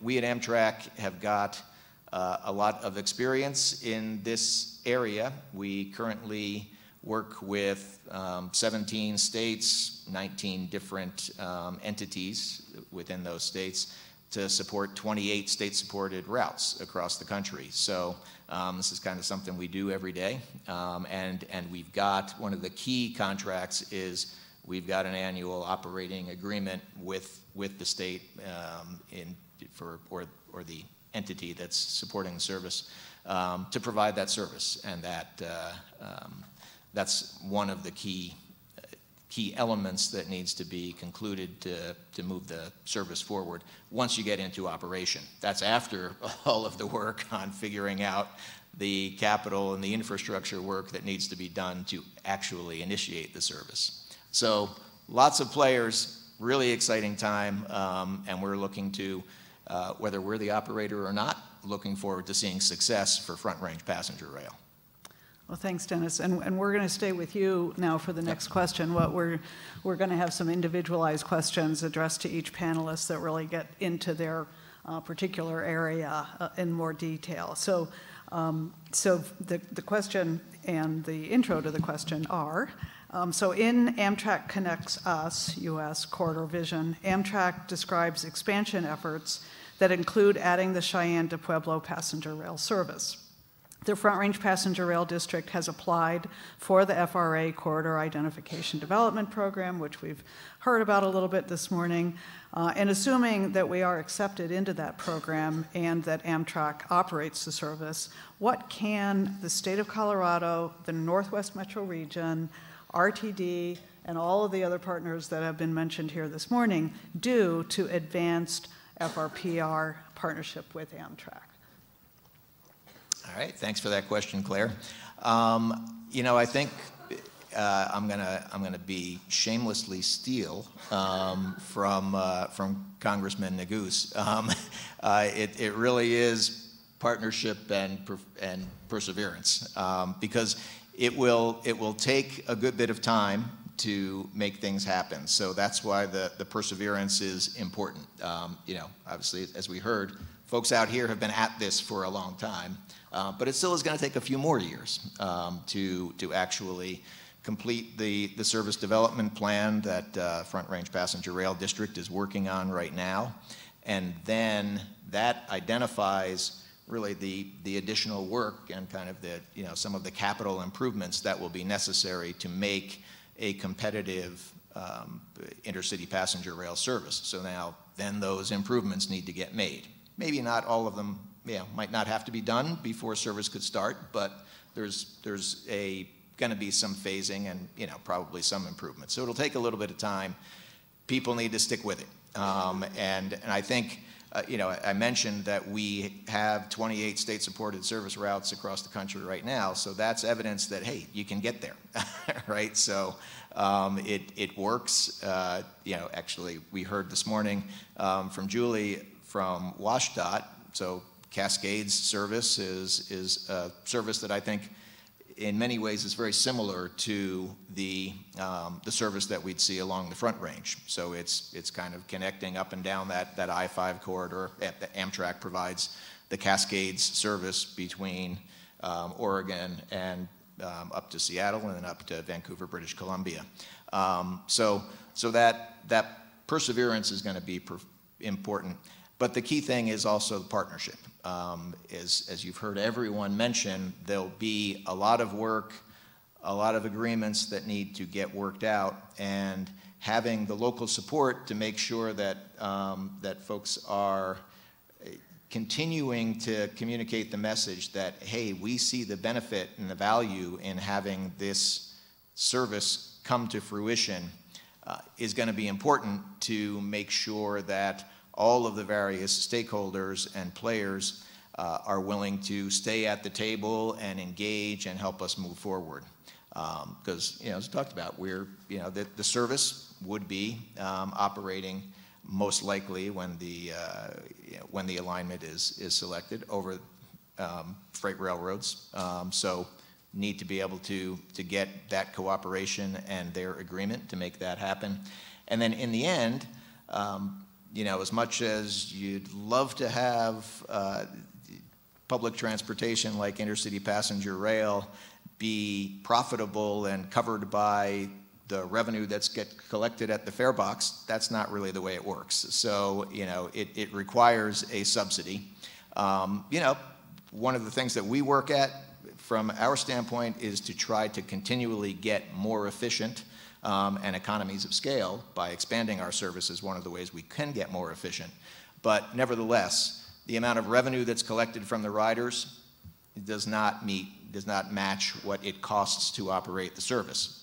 That's why we talk about all the other public benefits that are delivered by the service. And so the way that state-supported service works, at least if it's with Amtrak under the law PREA 209, is that the state or the other local entity, usually a state, but like in the instance of our Downeaster service in New England, it's provided by the Northern New England Passenger Rail Association as opposed to the state of Maine.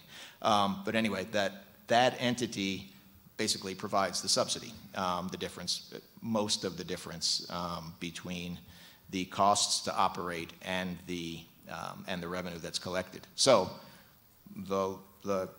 basically the taxpayers need to be committed and can stick with it that yes, this is something we want to have, and that's going to be necessary and helpful to be able to get the service into operation. Okay, thank you, Dennis, for that. We're going to move to John Putnam again. And this is a multi-part question that's related to the IIJA legislation. You addressed a little bit of this in your opening comments, but could you please explain how funding through IIJA could advance rail expansion for Colorado?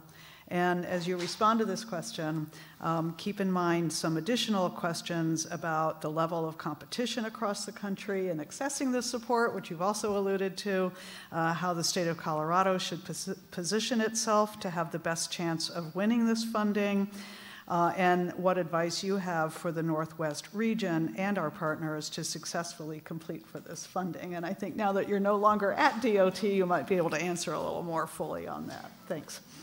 That's right. And I was mentioning, I think, out in the lobby, one of the disadvantages of actually being at DOT is you have to be scrupulously neutral across the country for all Americans and all the states, territories, districts. And now I can be shameless in my love of Colorado and the Front Range. So, really, I think hit some of the key parts of the first part of the question. We'll mention that there are other pots of money. Congress allocated $8 billion for the capital investment grants, portions for FTA, $7.5 million for RAISE, which State Highway 119 got. There are a number of different pots of money that are out there. Every one of them is oversubscribed, with one or two small exceptions that are not relevant here. And so, the competition is stiff, and, need to be able to formulate, a very competitive application. And so persistence is important. 119 is informative. It was a success, but it took more than one try. You've got to, mind your P's and Q's, look very closely at the notice of funding opportunity and make sure you're answering all the questions as quantitatively and qualitatively as possible.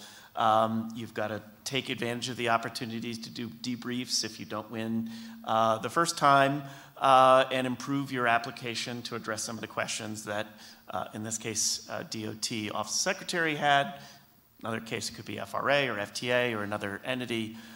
You've got to do all that blocking and tackling.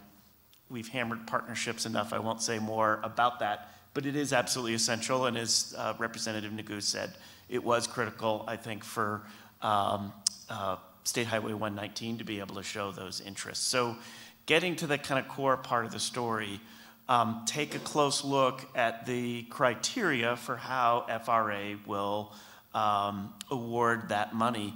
And it really gets to questions of how is Amtrak going to operate better, move more people, move them more quickly, more reliably, more safely. What's our ridership? How many trains? What are the land use effects? Quantify what it means for pollutant emissions. I'm glad we had the question about equity. How are we serving disadvantaged communities? In the federal government, we talk about our Justice 40 program, which is really an intent to provide 40% of the benefit of our spending to disadvantaged communities. How are we going to do that? It's going to take numbers. It's going to take data. So I was glad to hear from David and Deborah about the critical importance of data that we're pulling together, that service development plan here in Colorado. We're pulling together a lot of that data because that's what's going to be the differentiator between different programs, and have seen a number of really cool looking projects not make it to the finish line because they weren't able to actually back up. We are going to improve sustainability. We are going to improve equity. We are going to improve mobility, but not actually have the kind of numbers and real hard support behind that. That's the task that's in front of us right now. And so, I think it's important to lean into this moment to come together to make sure that we are using the states, the districts, both districts, all of the communities represented around here to get that information, to tell the land use story, to make sure that we're reflecting in that, to capture all of that benefit, to be able to come up with the most compelling application that will stand up with Texas or Massachusetts or Oregon and Seattle, knowing that one of the challenges we have is that some of this district is going through rural areas, not as many people to put on trains, and we have to tell that story. At the same time, providing service to those rural communities is part of the benefit that we're providing, and so make sure that we're really reflecting the benefits of the potential service and tying it into RTD or Metro or some of the other or CDOT's transit-based services to really provide that network benefit, which I think is the leveraging advantage that Colorado has. Thank you very much for that answer. That's really helpful. And I think the level of competition is kind of daunting, but we've never shrunk from that. So I think the challenge has been laid. So we'll move on to Deborah Johnson. The question I have for you is, based on your extensive transportation experience, which you outlined in your introduction, can you please share how, one, the feasibility study regarding Northwest Rail peak service might align with the planning efforts for Front Range Passenger Rail, and secondly, how those two undertakings might be combined into a cohesive joint effort from your perspective? And additionally, as you're answering that question, could you share your thoughts on different governing and operational structures of which you may be familiar, which could potentially be modeled to implement a jointly operated service along the Northwest Corridor? Thank you, Claire. That was a lot, but yeah, we got it. And yeah. I think John teed this up for me perfectly as we talk about data. I am one that believes that you can't manage what you can't measure. And so as we try to manage this process, we have to ensure that we have data. And so as I shared in my previous response, what's critically important is for RTD in its place in this here in time to work in tandem with BNSF, because right now we have no understanding about the operational costs since we do not own the right-of-way. That's critically important as we discern what might headways be, because right now we're looking at peak service because of the limitations without us owning the railroad. And then as I talk about Front Range Passenger Rail, the service development plan that is underway with that entity is critically important. And I do want to qualify that I do sit on the Front Range Passenger Rail District Board as an ex officio member, because that is quite important. I'm going to intertwine the other response really quickly, because recognizing in other parts of the country, you can have people that are sitting on in DC, for instance, when we talk about the Virginia Railway Express, you have somebody from the Northern Virginia Transportation Commission, the two primary members that sit on the WMATA, Washington Metropolitan Area Transit Authority, which you may know as Metro, but since I work there, it's WMATA to me. Then they sit on that board. And then additionally, they are members of the Virginia Transportation Association Board. So there's that connectivity, so the right hand knows what the left hand is doing when you're trying to talk about a comprehensive transportation network. So pivoting back to the opportunities with the Northwest Rail feasibility study, which we're looking at peak service, and in relationship to the Front Range Passenger Rail, I think the commonality is BNSF. That's critically important, because right now we don't know what we don't know. So sharing that information, being at the table, talking about what might be optimal, because it's purely conjecturing and speculation at this point, not knowing who the operator will be, not knowing what tomorrow will bring, but recognizing that the general manager of Front Range Passenger Rail and myself have to stay in constant communication. I have to be attentive. When I say I as the representative of RTD, engaged in those meetings as an ex officio member to understand where we might go relative to the timeline. Mr. Carsey and I have talked about where we are with BNSF since we just were able to leverage that contractual agreement. So as it comes to this data set, we won't have that readily available now until May, recognizing, you know, it took some time. It's like equivalent to a herd of turtles running through peanut butter when you're dealing with BNSF. I'm not trying to throw shade, but I'm just stating the obvious facts. And so as we look at this, I'm saying that publicly for the simple fact we're not playing, you know, fast and loose. We want to ensure that there is an understanding as we go forward, and that's why it's so imperative that we're working in tandem with the jurisdictions along the Northwest Rail corridor, so individuals know what's happening, staff that is, and in turn briefing, you know, elected officials as well. I think that is critically important. So recognizing that BNSF in tandem with us are in the process of determining those needs, and that actually just kicked off, you know, a few weeks ago, assuming that the preferred alternative is along the BNSF alignment, that's where we can really move things forward. But we have to keep in mind that the Regional Transportation District is limited. We are the RNRTD, which is regional. And so as we talk about intercity passenger rail, that's where there could be an opportunity to bridge something greater, recognizing the cohesive partnerships that are paramount, whether we talk about heavy rail, light rail, commuter rail, intercity passenger rail, funiculars, cable cars. There's so many different rail options, and oftentimes people conflate, but recognizing we have to be able to lean into the point that John raised and have these conversations. Rounding out the question, the second part of it, my experience of different governance or operating structures have been privy to be in organizations where my resident agency were part of such entities. I do want to preface my statements by saying it's not a cookie cutter approach. There is not a plug and play.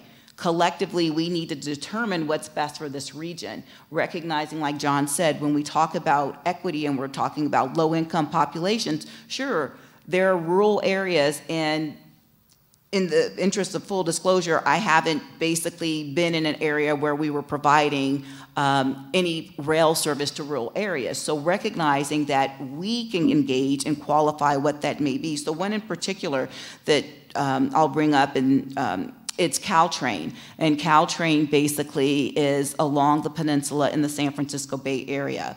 And that is a joint powers board. And the service in which Caltrain provides along the peninsula is a San Francisco to San Jose to Gilroy. And that's critically important because you have the Silicon Valley. You have people that are trying to get in what I would refer to, being from California, as the city, being San Francisco.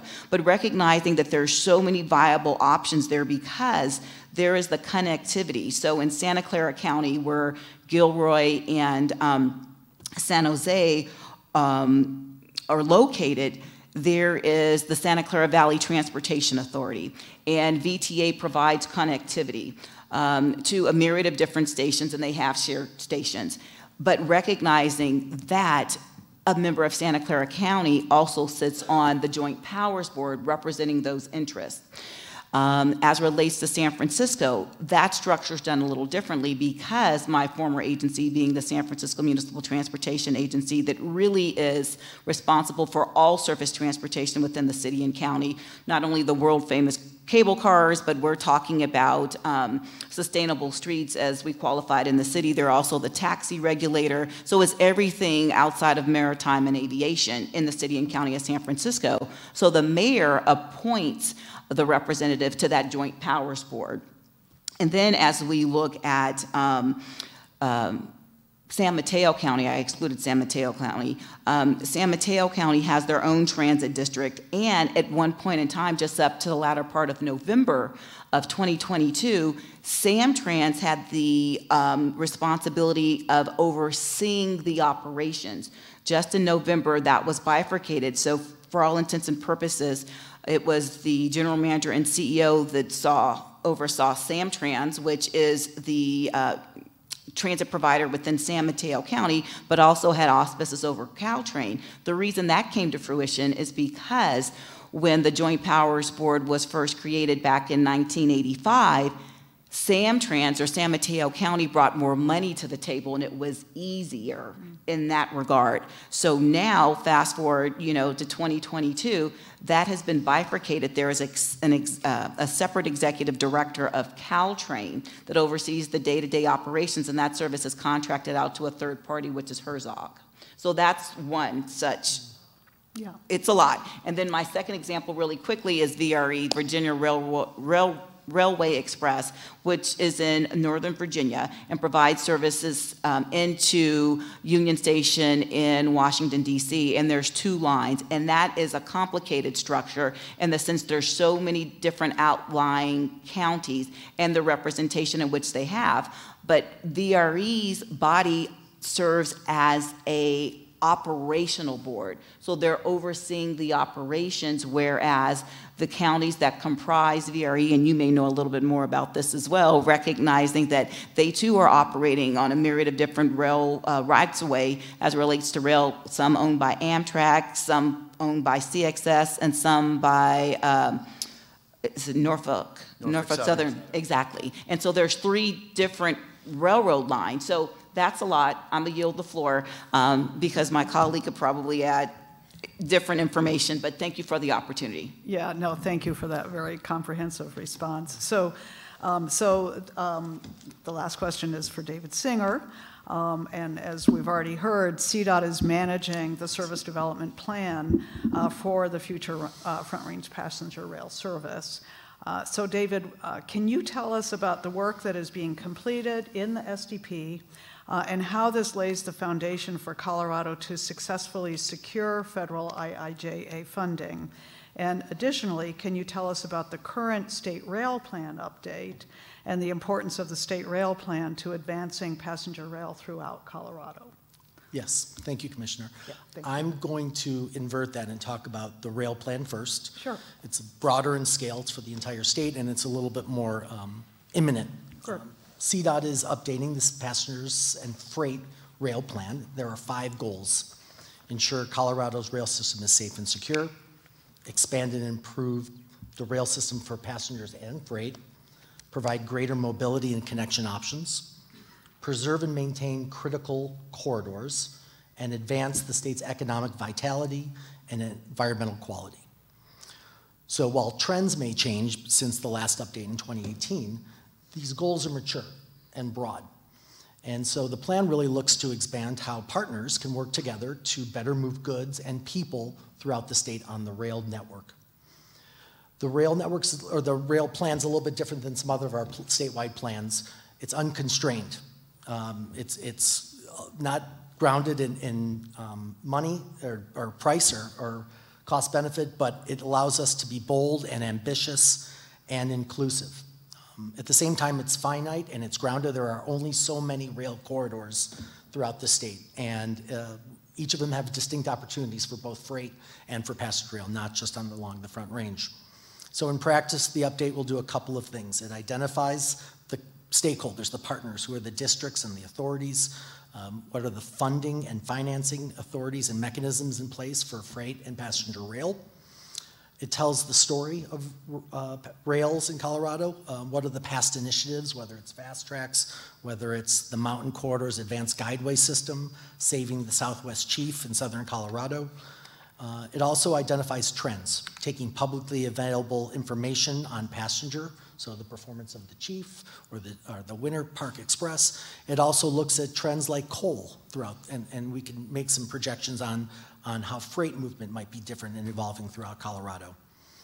It names the existing systems like the California Zephyr, the Southwest Chief, the Winter Park Express, RTD, but it also talks about scenic and historic railroads as too. Georgetown Loop is also in the plan. And then it begins, as we engage all of those entities, we start to understand their visions, and we incorporate their current state, but where they want to be in the next 5 years and what in the long term. And so it's capturing those ideas and then, if possible, identify some projects. So for example, the last plan, the Southwest Chief had a mature vision and data to support modernization. And over the past 5 years, the Chief was successful in bringing over $100 million in grants to modernize that system. So the Front Range passenger rail was a cornerstone of that last plan in 2018. And it is again in this plan too. It's a snapshot in time. We know that the plan will be updated in time. We know that the Front Range will evolve in time, but it's a marker to all of our stakeholders and to federal partners that it's a priority for Colorado. So I wanted to talk about the plan first and its ambition as we segue into the project itself. Julie talked, you could see her glow when she started talking about complex projects. And for 20 years at CDOT, I had the privilege to work on complex projects too, whether it's the 36, there's a lot of teammates here, and that's something that is a legacy. It's something that's tangible and I've gravitated to. The state collectively has never really shied away from innovative, complex projects. And so when Colorado received a federal grant to do corridor planning, which is service development plan, we raised our hand and leaned into that opportunity. It was before the IIJA. FRA was being optimistic and recognizing that they needed a pilot, they needed a proof of concept and a model to serve for the rest of the country. And so we worked with them to develop a scope and a process that worked for us, but also could be duplicated across the country. So in spite of the urgency and stiff competition, we've got about a year or two head start on all the other corridors that are looking to introduce new service. So that is good. There are going to be some growing pains as we understand some best practices and lessons learned. But from Colorado, we brought all the innovations that we have working with FTA and FHWA on accelerating projects, and whether it's planning environmental linkages, all the ways we can streamline this concept while engaging the public, getting federal buy-in, including planning decisions at the local and regional level. FRA incorporated their best practices and lessons learned, whether it's with railroads or operators. We mentioned the criteria. We're going to adopt those criteria for successful corridors at every step of our process.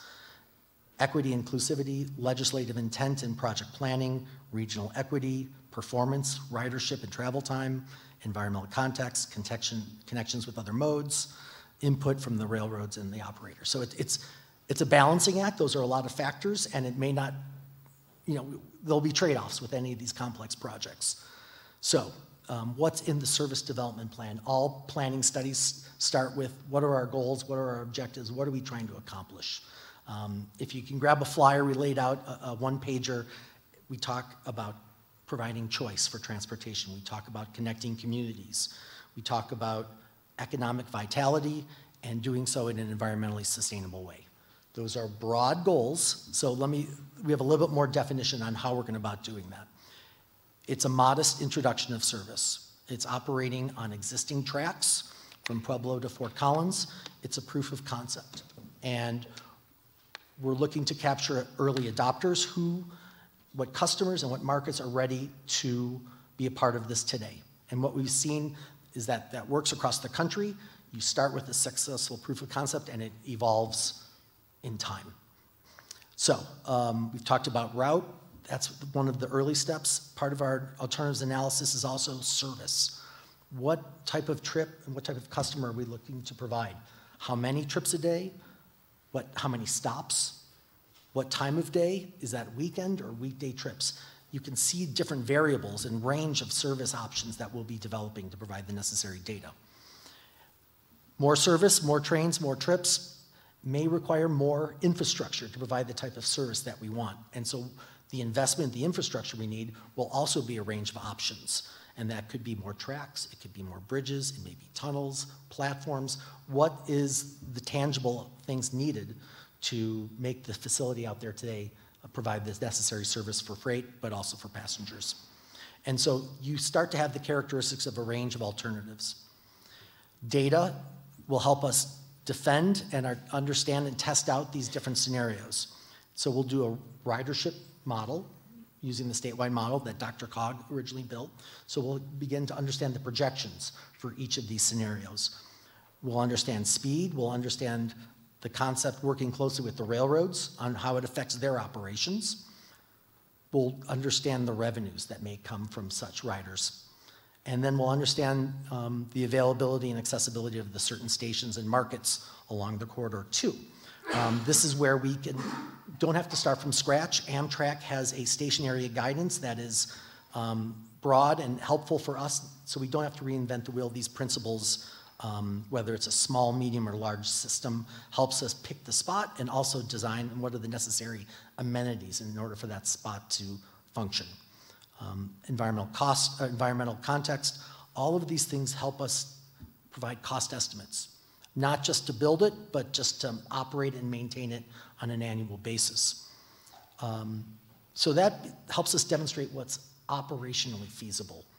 And then we begin to do a cost-benefit analysis using this data in place. And only then we'll start to understand how much it's going to cost to pay and how are we going to pay for it. And so that's where the financial questions begin to be answered based on the technical information. There was a reference to implementation. Ideally, we can do this all at once. But as we've seen as major projects, it's usually having to be done in phases. And so this data will help. Am I being naive by saying this is a project manager, the data will drive phasing? The data will help drive how this is implemented, at least give informed information to decision makers, so that FRA is looking for a pipeline of projects for which to fund.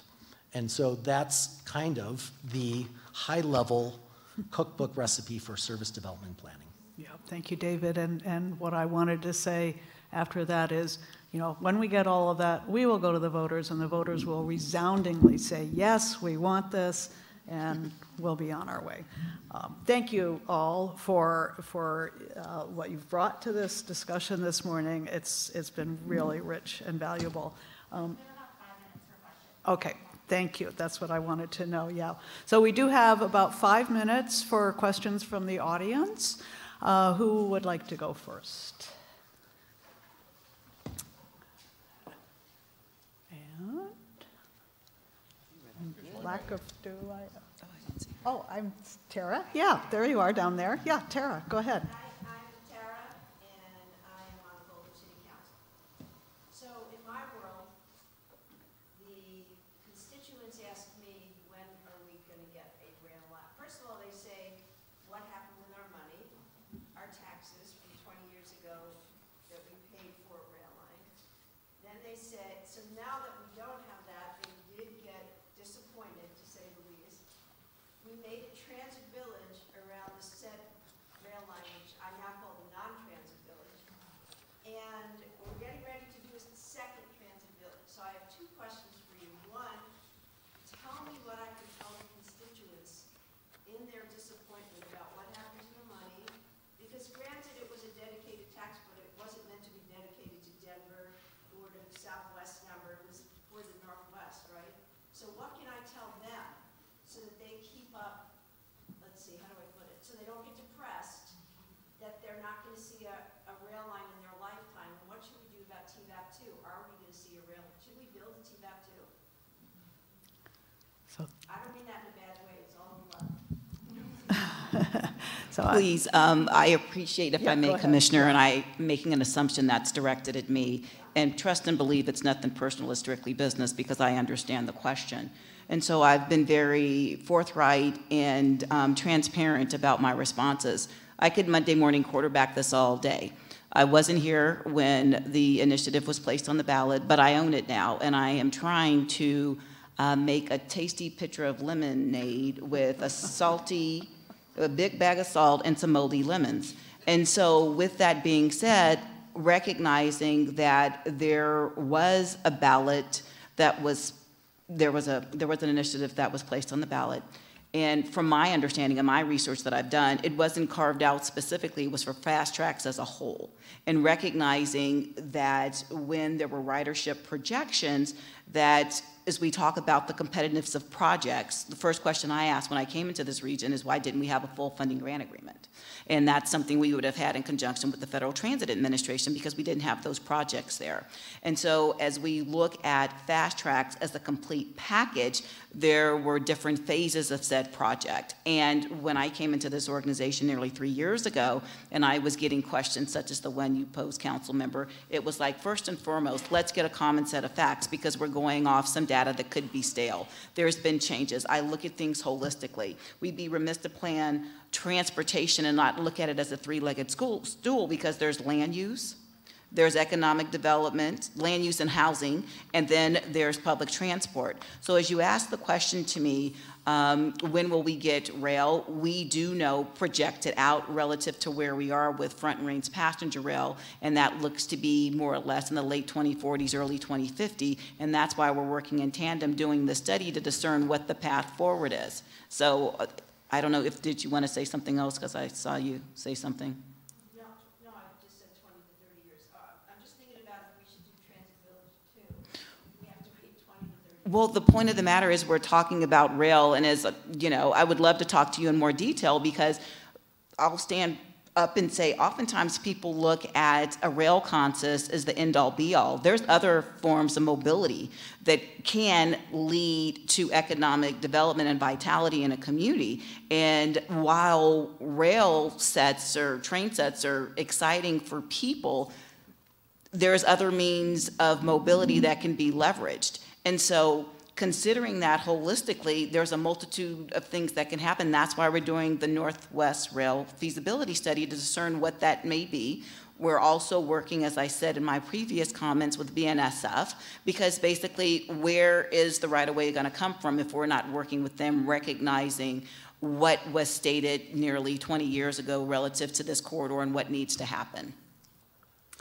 So probably not the answer you wanted to hear, but I'm a straight shooter, and that's where we are. And I wanted to say that for everybody as we look to where we are as a region. That's why it's imperative that we have conversations. It's imperative that we're partnering with different municipalities, federal, state partners, so we can discern what might be the most viable path forward.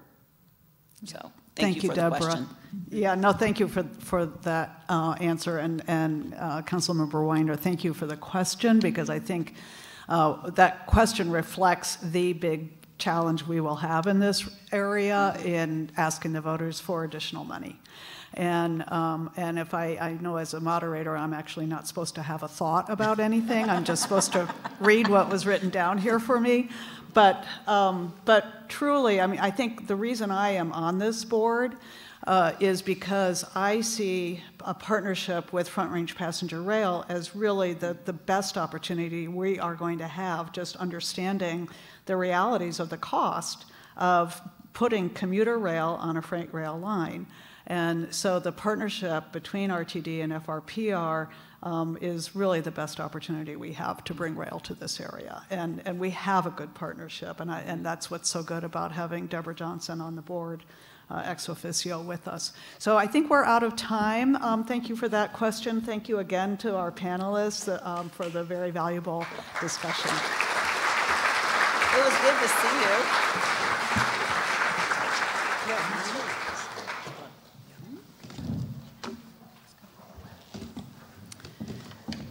Thank you so much to Commissioner Levy for doing an excellent job moderating the panel, and thanks to all of our panelists as they're exiting the stage for providing such insightful comments. Our hope today is that you walk away from this summit with a much deeper understanding of the intricacies of large-scale rail development in Colorado, and I think that's something the panelists did a great job in talking about. And I would say to the last question, again, as an MC, I'm not supposed to probably offer my opinion, but I think transit-focused land use planning is good planning, and it's smart planning. So I think it's never a mistake to be planning for transit villages, transit-ready development, and transit-oriented development. So hopefully Boulder will continue, and other communities in this region. I'm excited to introduce our next speaker, Evan Manville, Climate Mitigation Planner with the Climate Friendly and Equitable Communities Program at the Oregon Department of Land Conservation and Development. In addition to his work with Climate Friendly and Equitable Communities Program, Evan also works with Oregon's Transportation and Growth Management Program, which is a joint effort of the state's transportation and land use agencies. In both roles, Evan works with communities to promote transportation and housing choices using communications, policy making, and planning tools.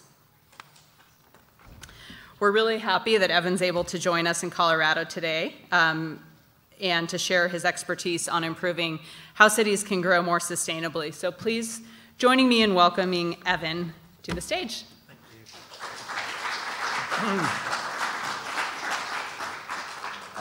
Thank you, everyone. See if I can get that up. Wonderful. Well, it's wonderful to be back in Colorado. I was born and raised in Colorado, and have spent my adult life explaining to people across the country how the lambkins are a ferocious mascot. Go for Collins High. Baby lambs. Anyway, it's great to be here. So I'm here to tell you a little bit about Oregon's approach to land use, transportation, and housing challenges.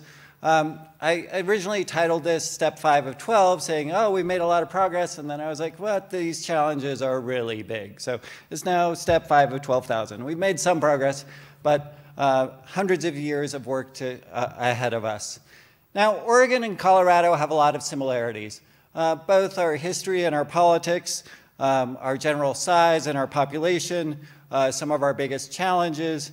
And in fact, if you lay out the state of Oregon, it pretty much fits on, or lay out the state of Colorado, it pretty much fits on Oregon. It's like somebody took Colorado, had a couple of good Oregon or Colorado beers, and then drew Oregon. A little bit shakier, but we got a lot of similarities. So I think we have a lot to learn from each other. Now, Oregon's land use system is generally talked about as starting in 1973, bipartisan effort of Republican farmer, urban Democrat, and Republican Governor Tom McCall. And they said, hey, you know, we have some statewide values that we really want to protect everywhere. And deferring just to local governments is not enough, and it's not getting us to those goals. And so they set up a department that I work for and a commission to oversee us. And while the legislature continues to pass laws, our commission has the ability to pass administrative rules, which have the force of law, and the local plans that are now adopted follow both the statutory and the administrative rules. So localities have their own comprehensive plans, but they're within the greater system and they're conforming with that system. Now, some of the things similar to what Julie mentioned, they copied a lot of our work, I would say. We have urban growth boundaries around all our cities. They're not set in stone. They can expand outwards gradually and with a lot of planning, but they do create efficient planning. Also in these comprehensive plans are steps to protect farmland and forest land, things that the rural areas need, as well as the things that urban areas need: utilities, economic development, housing, transportation. As was mentioned in my introduction, and there's a flyer in your handout, I've worked with a transportation growth management program. In the early 90s, we realized that too often land use and transportation decisions were divorced from each other and not nicely coordinated. And so Governor then Kit Sauber said, hey, you all work, ODOT, our Department of Transportation, and the Land Use Planning Agency form our program together. And we said, great. And we pitched it to federal highways. And they said, yes, you can use some federal highways dollars to help communities on projects that have that overlap. So we've been funding hundreds of plans and efforts at local government levels to do a transportation plan, do a transit plan, do a downtown area plan, diversify their housing, think about parking, think about walkability, bring speakers. It's really a variety of things that we've done, both on the plans and in forwarding the community conversation. Every now and again, there's a site that's really key to a city, and they're like, we want to redevelop this site. We bring in a consultant or staff and say, this is the way it's best going to serve your land use and your transportation needs. So that's been fabulous. It also hasn't gotten us where we've needed to go. So Oregon has pretty standard science-based goals for reducing climate pollution. And like most of the rest of the world, we're failing to meet them. And it's pretty dramatic, particularly in transportation pollution. We've made more progress in some of our energy cleanup and other things, but transportation, our largest sector of pollution, has been sticky.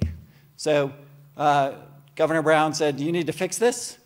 So we're cleaning up our fuels, we're cleaning up our vehicles, and our agency is like, we also need to drive less, and that's going to have a lot of co-benefits if we do that. So we launched something called the Climate Friendly and Equitable Communities Program.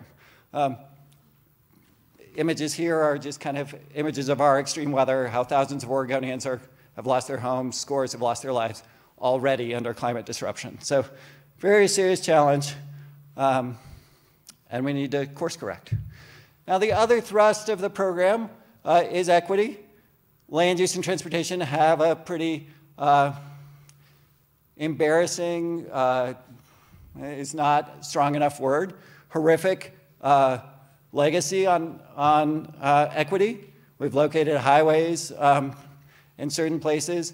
Once redlining was declared illegal, we used single-family zoning in its place to concentrate privileges to the white and the powerful at the expense of communities of color and those with lower income. And that's had intergenerational effects because most wealth is transferred through property. So those people who benefited from redlining or old zoning decisions have passed that on to their kids, and so on and so on. And that's in large part why the average white household today has 10 times the wealth as the average black household. So we recognize that challenge, and we're trying to see what we can do about it. So the program, again, there's a one-pager in your program, which is great, has a lot of components. One is regional scenario planning, and this is kind of complex computer modeling where we say, hey, let's twist a lot of dials in what you're doing locally and see how we can reduce climate pollution in your area. like through your local actions. A lot of it has to be federal or state or whatever, but what local actions can you take? So, hey, let's increase the price of parking, or let's dramatically increase transit service, or let's change your land use zoning so you allow more dense development. And so this program requires the 3 largest metro areas to do that. Portland has already done it. They did it about 10 years ago. So they found a mix of actions that they could take to reduce their climate pollution. Now it's Salem, Kaiser, and Eugene, Springfield. So we're just launching that program over the next couple of years. We should have some local plans that meet the model's goals. Smaller communities, given the intensity of that process, we decided, let's just do some things that we know work. Don't need to get too far into the detail. And the first is obviously allowing climate-friendly development happen where the market wants it to happen. Too often our land use plans have height restrictions or density restrictions or like all sorts of barriers to housing happening that's walkable, or mixed use development that's happening. So we're requiring 15 communities through our rules to identify specific climate-friendly area zones and decide them that, in theory, a third of the community could live in them. So, it's, for some communities, that's a big twist. For some, it's a small tweak. For some, it's, hey, it's kind of in the middle. So we're kind of working with communities to get that done. Another part of the program is parking reform and management. Now, parking mandates are the government pretty much encouraging more driving. It's the foot on the gas pedal during the climate crisis instead of the foot on the brake. So abundant free parking means people drive more, and it has all sorts of problems. You can see in the red here, this is a typical downtown. This is downtown Corvallis. I could do this for pretty much any downtown. That's all the parking. That's all the off-street parking. There's also on-street parking. That pushes uses apart, and it makes things less pleasant to walk. It also has a huge impact on housing costs. Particularly multifamily housing, it's about somewhere between 10 and 20% of the cost is parking. We're paying to house cars instead of house people. And it has impacts on small business redevelopment, on all those things. So we thought, let's pass the nation's strongest parking reforms. We have this opening, let's get it done. And this is what we did. We said, okay, nope, we're not going to allow local governments to mandate parking near transit. We're not going to allow mandates for affordable housing or for childcare or for small unit development, et cetera, various equity uses. We're going to limit how much parking can be mandated for multifamily. And then cities have to go beyond that and do some more reforms. That doesn't mean parking's not going to get built. The market's pretty clear that a lot of people need a place to store their car, and they're going to provide it. And the lenders are going to stubbornly be risk adverse and try to copy the past car-dependent developments. But we at least need to get out of the way to allow it to happen where it can happen. The other thing we did, those are kind of the land use reforms in the program. We did transportation reforms, and we said local transportation plans have to go further on planning for walking, biking, transit. And they need to think about where they're investing their transportation projects. So let's do it in those walkable areas. Let's do it in underserved areas with high concentrations of underserved populations, et cetera. And we need to move beyond transportation planning, mainly being about how do we quickly move cars everywhere. And so we're kind of asking local communities, hey, choose some local goals beyond VOC, like stopping congestion, and build a list of projects, because whatever's in the plan doesn't particularly matter, but what's actually going to get built, model that, and together those projects cannot increase climate pollution.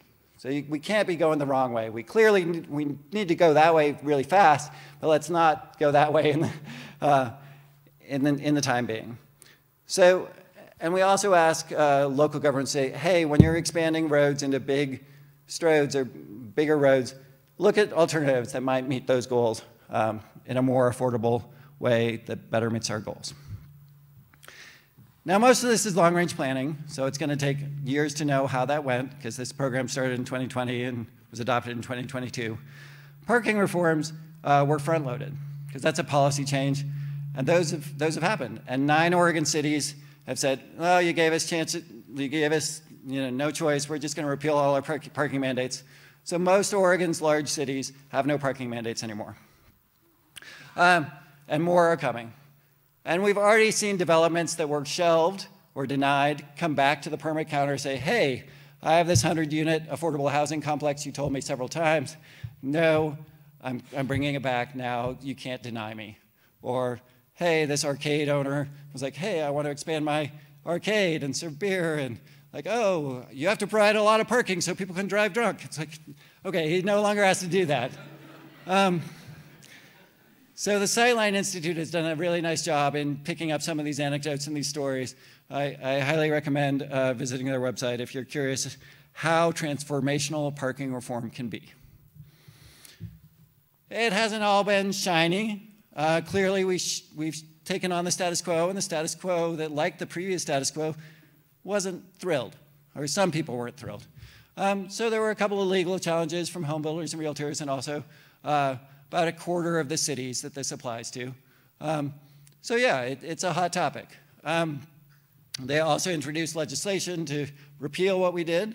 And so we worked with local partners and had heated conversations and adjusted a few of the rules and some deadlines, tried to find some resources, et cetera. The legislature did not pass that bill. They realized we're working in good faith with folks, and they actually provided $3 million for us to help local governments implement it. So that was great. So we're going to continue to adjust it moving forward, but we wanted to be pretty aggressive and see what we could get done. So that's that program. Housing work. We have done a lot of housing reform, and a lot of what was in Polis's bill, copies a lot of what other states have done, including Oregon. So we allow granny flats everywhere, pretty much, and traditional starter housing, triplexes, duplexes. Local governments can't stop that from happening. They have to allow it. Local governments also have to have housing production strategies because we're not producing enough housing. The state also said, hey, we need a bunch more affordable housing. Here's $2 billion. That goes far, but not nearly far enough. And then the state is just continuing to increase, hey, local governments haven't managed to get this done.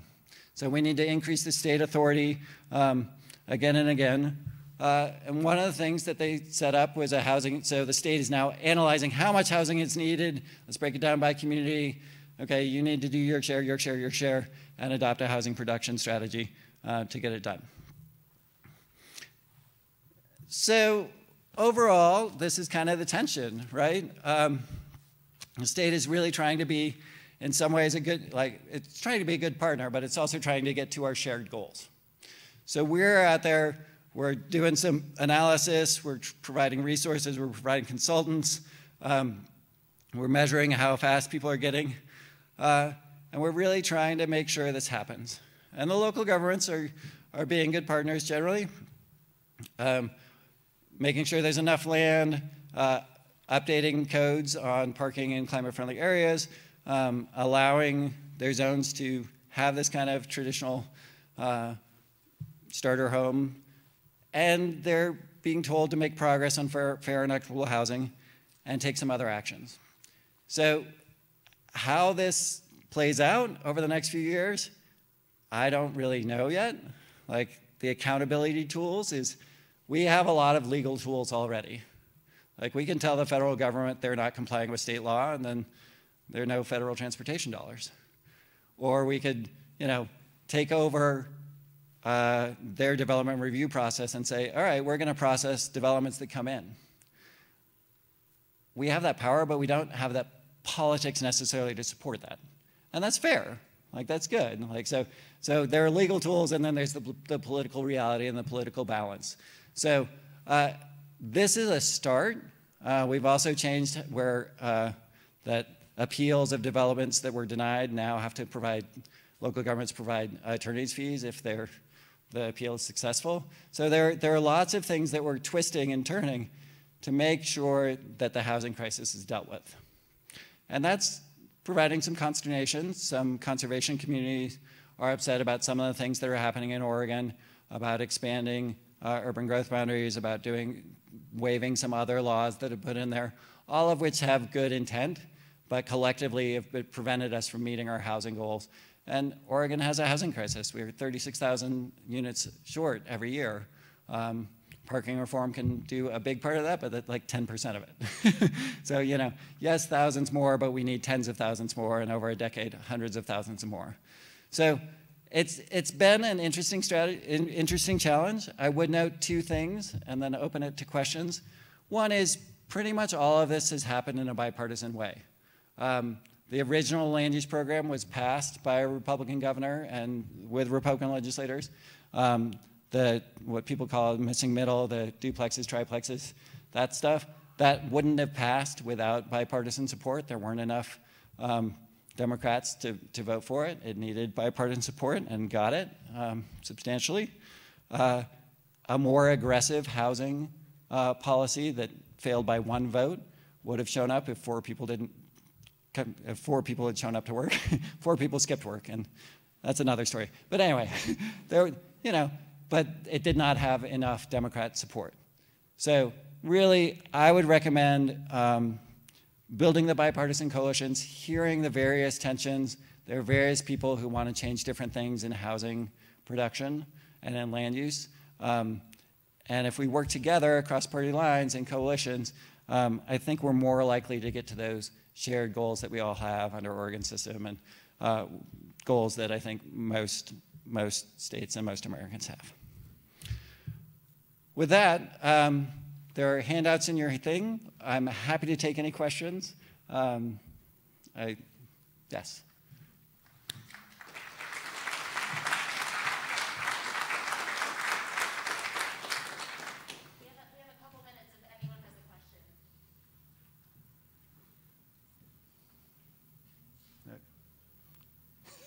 Go ahead.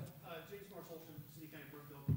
With your housing discussion, I was wondering if you've had any discussions related to the recent rapid rise of institutional investors' ownership of rental properties? That's certainly been part of the conversation, but it hasn't been a huge driver of it. People bring that up, and it's like, yeah, most of the conversations I've heard have said that's a smaller factor in things.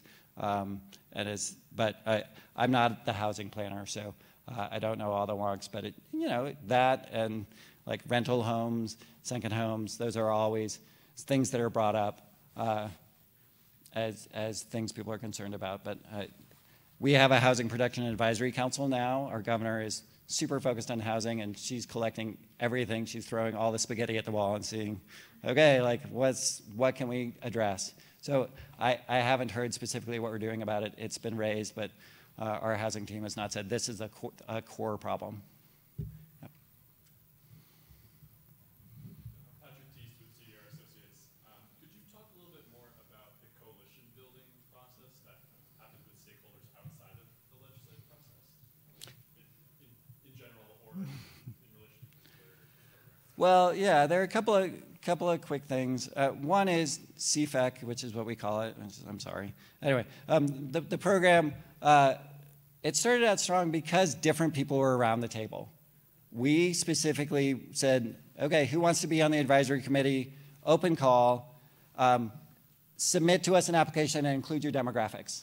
And then we charted it against Oregon's demographics, and we said, this is who's on it. This represents Oregon. There's someone representing people who are homeless, there are people with disabilities, there are people of color, we're going to provide stipends. We're going to change who's in the room, and that's fundamentally going to change the outcomes. And that's key. So we very intentionally led with equity because it's an equity program.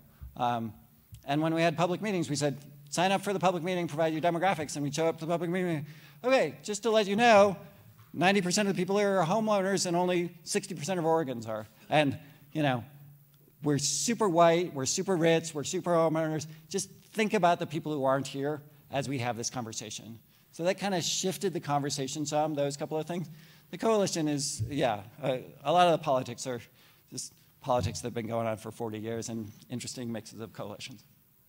So, yeah. We have time for one more question. Anyone has one more? So Colorado's land use bill this session, what did you think of it, and why do you think it failed?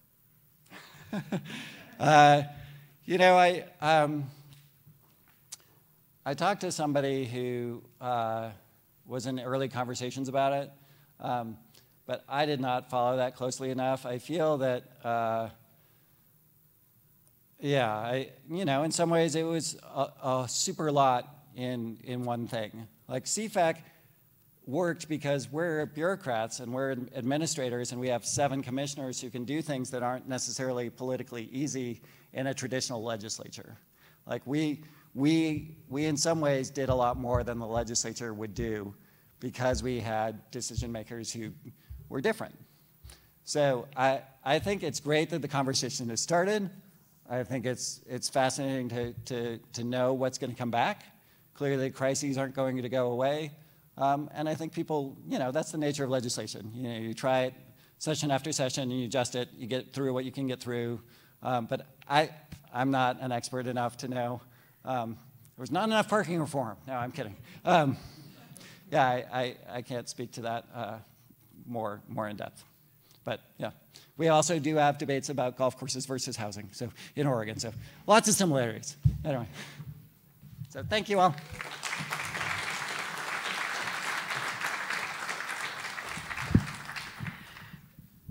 Thank you so much for sharing your experience. I think, like you note, there's a lot of similarities, so hopefully we've all been able to take away some lessons learned, and I think that last question probably deserves another couple hours for us to chat about as an audience. I'm really excited to introduce our final speaker today for our 7th Annual Sustainable Transportation Summit. Senator Faith Winter is going to discuss priorities related to sustainable transportation and land use in Colorado, so she may have some thoughts on that last question as well. Senator Winter was elected to the state Senate in 2018. She represents District 25, which includes portions of Westminster, Broomfield, Thornton, and North Glen. She's currently the chair of the Transportation and Energy Committee, as well as a member of the Health and Human Services Committee. So please join me in welcoming our last speaker, Senator Faith Winter.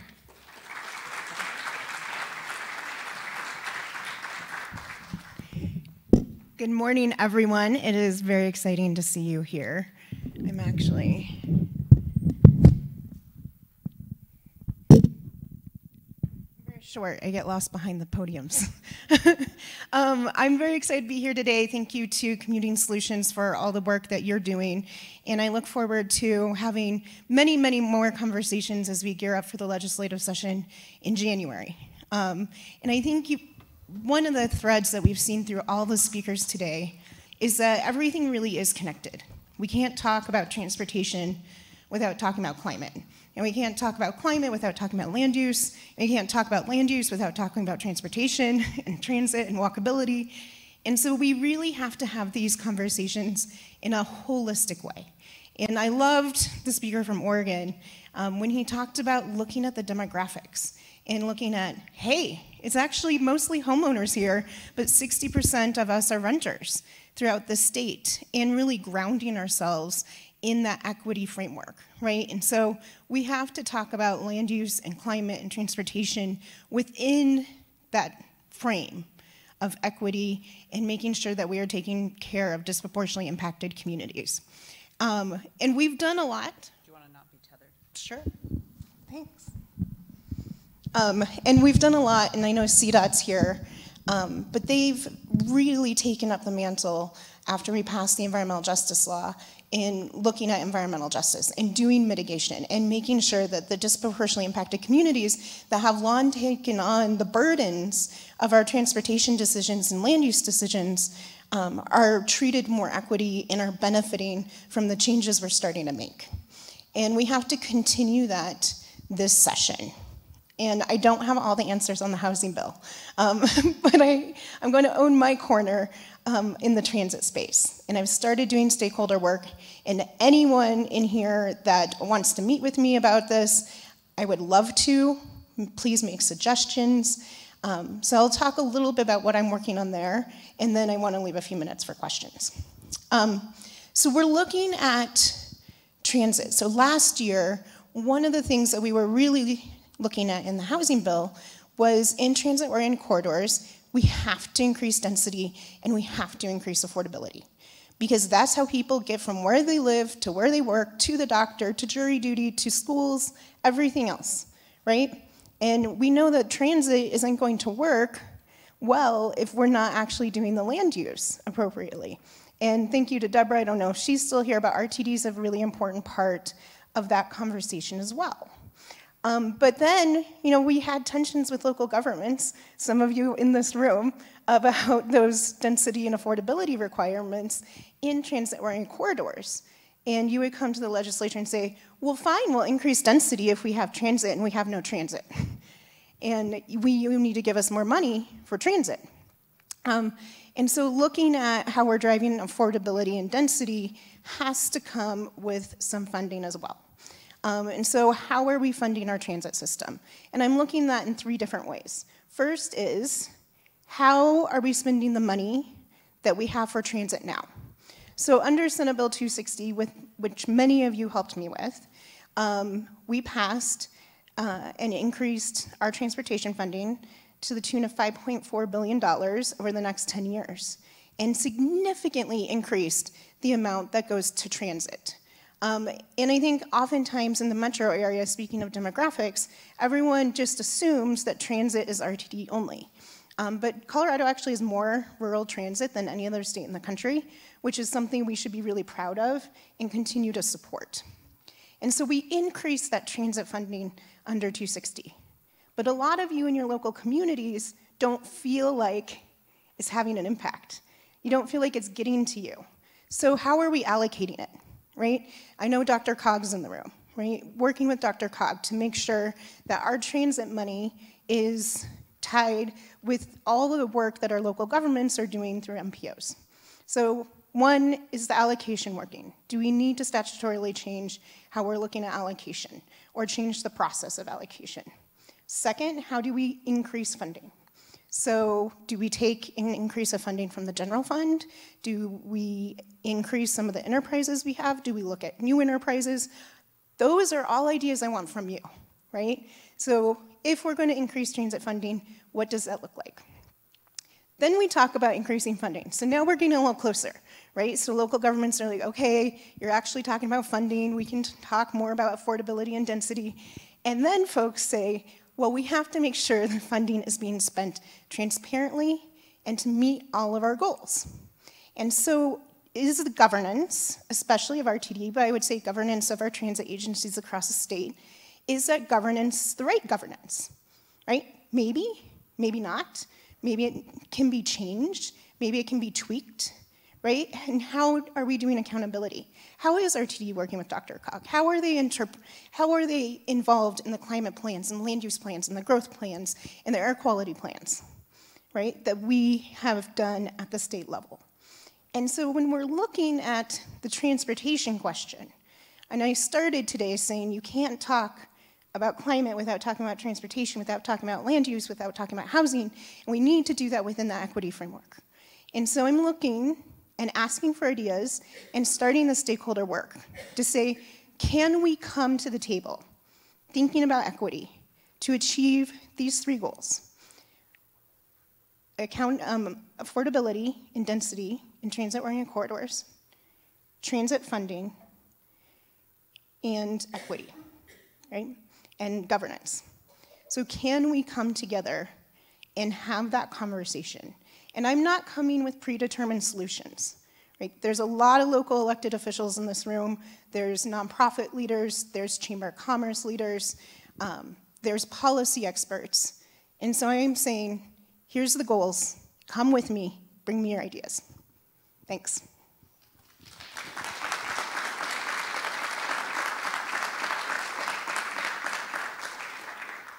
And I would say this conversation also involves air quality. We're clearly in severe non-attainment with no idea how to ever get into attainment.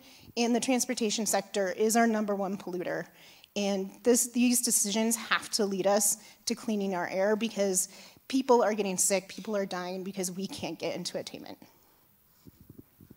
We have about 10 minutes for questions.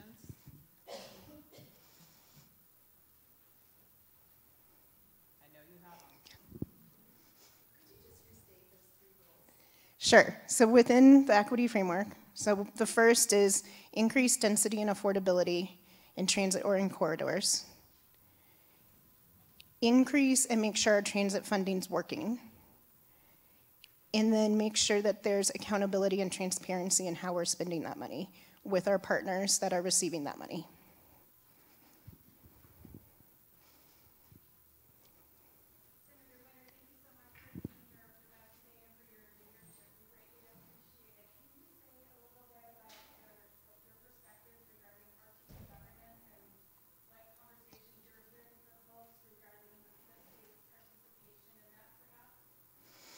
Sure.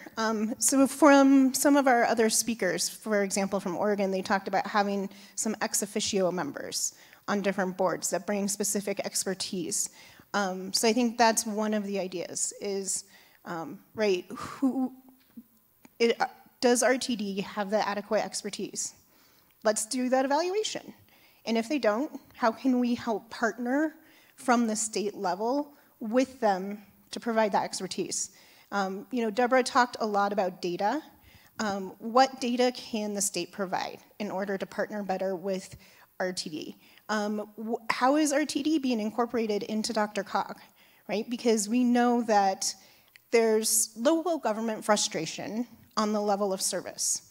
And DRCOG is designed to actually have that ground-up approach within the confines of growth plans and air quality and climate and serving the disability community, right? All of those things. And I know when I was a city councilor, to compete for that transportation money, you had to show regionalism, cooperation, you had to achieve more walkable and livable cities. So how is RTD being incorporated in that?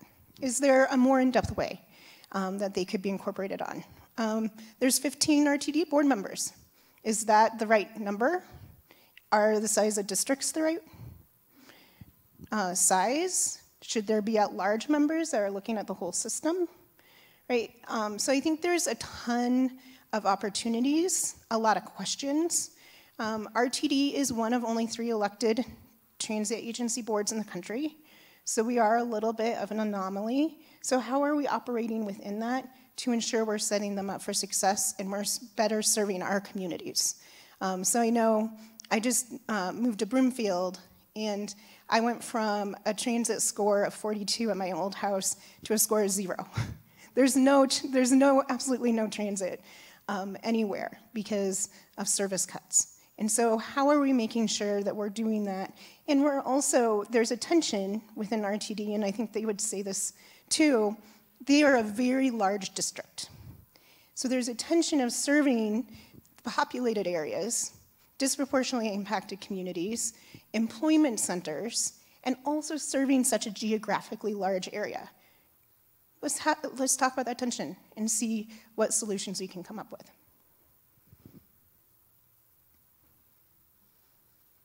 And I just want to say RTD's been great, and I have been meeting with them, so it's not like this, I'm not coming in heavy-handed. I'm working with them in partnership and really appreciate the work they do.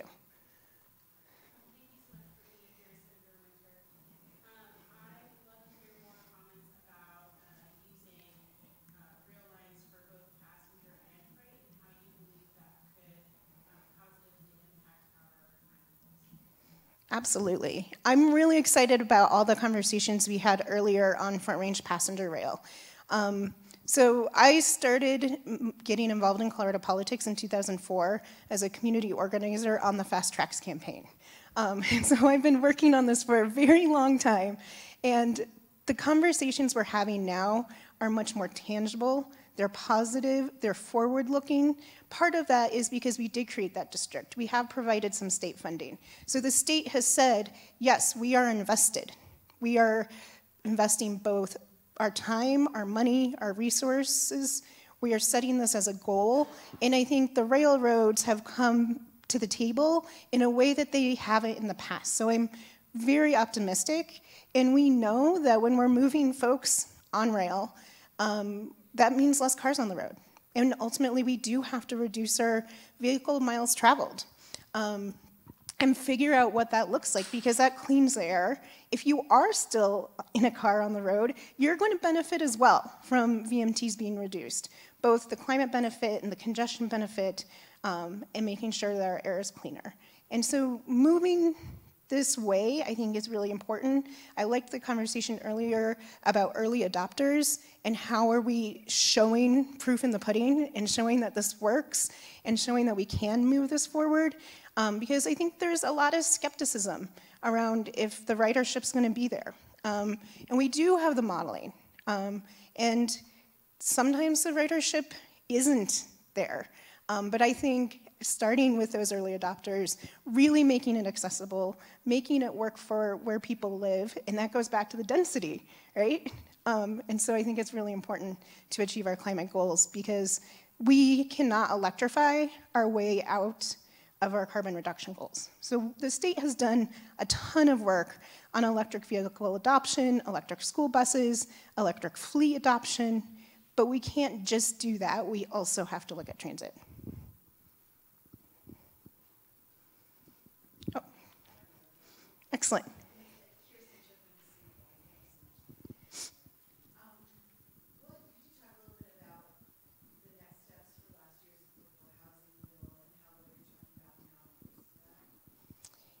Sure, and I don't have all the answers. I know that we still care very deeply about housing. We still have an affordability crisis. We still have a lot of renters. We're still figuring out that equity piece of how we're taking care of renters in a way that makes sense. We have a housing shortage. It's not just affordability. We don't have enough housing stock. So those conversations are continuing. I know they're continuing with the coalition that started them last year. I know the administration is working very diligently on figuring that out going forward. And as the speaker said earlier, there was a lot in that bill, right? Everything from density and affordability to ADUs. And so I don't know if we'll see kind of that size of a bill again. And I've been working with the administration, and I started this conversation around the transit pieces and those 3 goals, and said I'm going to be really transparent. I'm going to start talking about it publicly. I'm going to start doing stakeholder meetings. I'm going to meet with my local governments that were upset last year and see where we can get, because I think that's going to bring people to the table. And so I at least am driving the transit conversation.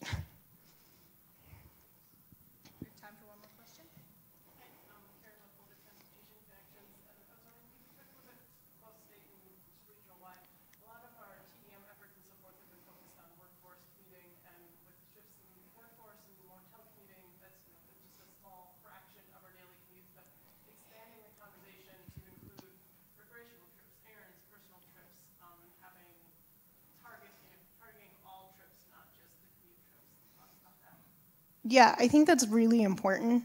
And I want to bring up, so what is also making me very optimistic in the transit space right now is the partnerships at all levels of government, including organizations like yours. So we have CDOT that has been very successful with bus staying and snow staying, and they're getting ready to expand bus rapid transit. And they're partnering with RTD to make sure RTD is being connected into that BRT system.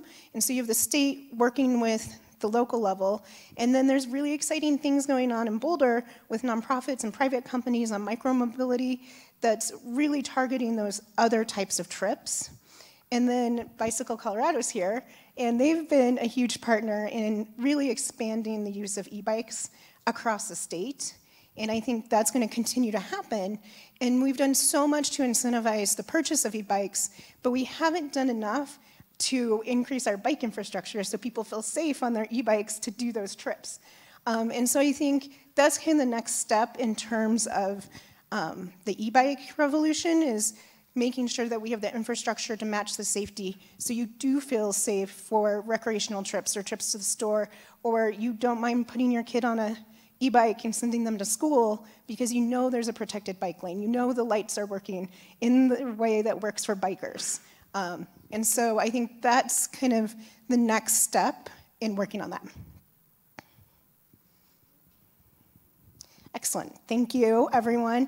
I really do appreciate all your work. I've partnered with many of you for many years. So let me know if you want to meet and talk about transit. Let me know what ideas you have. And I look forward to working with you over the next couple months. Thanks.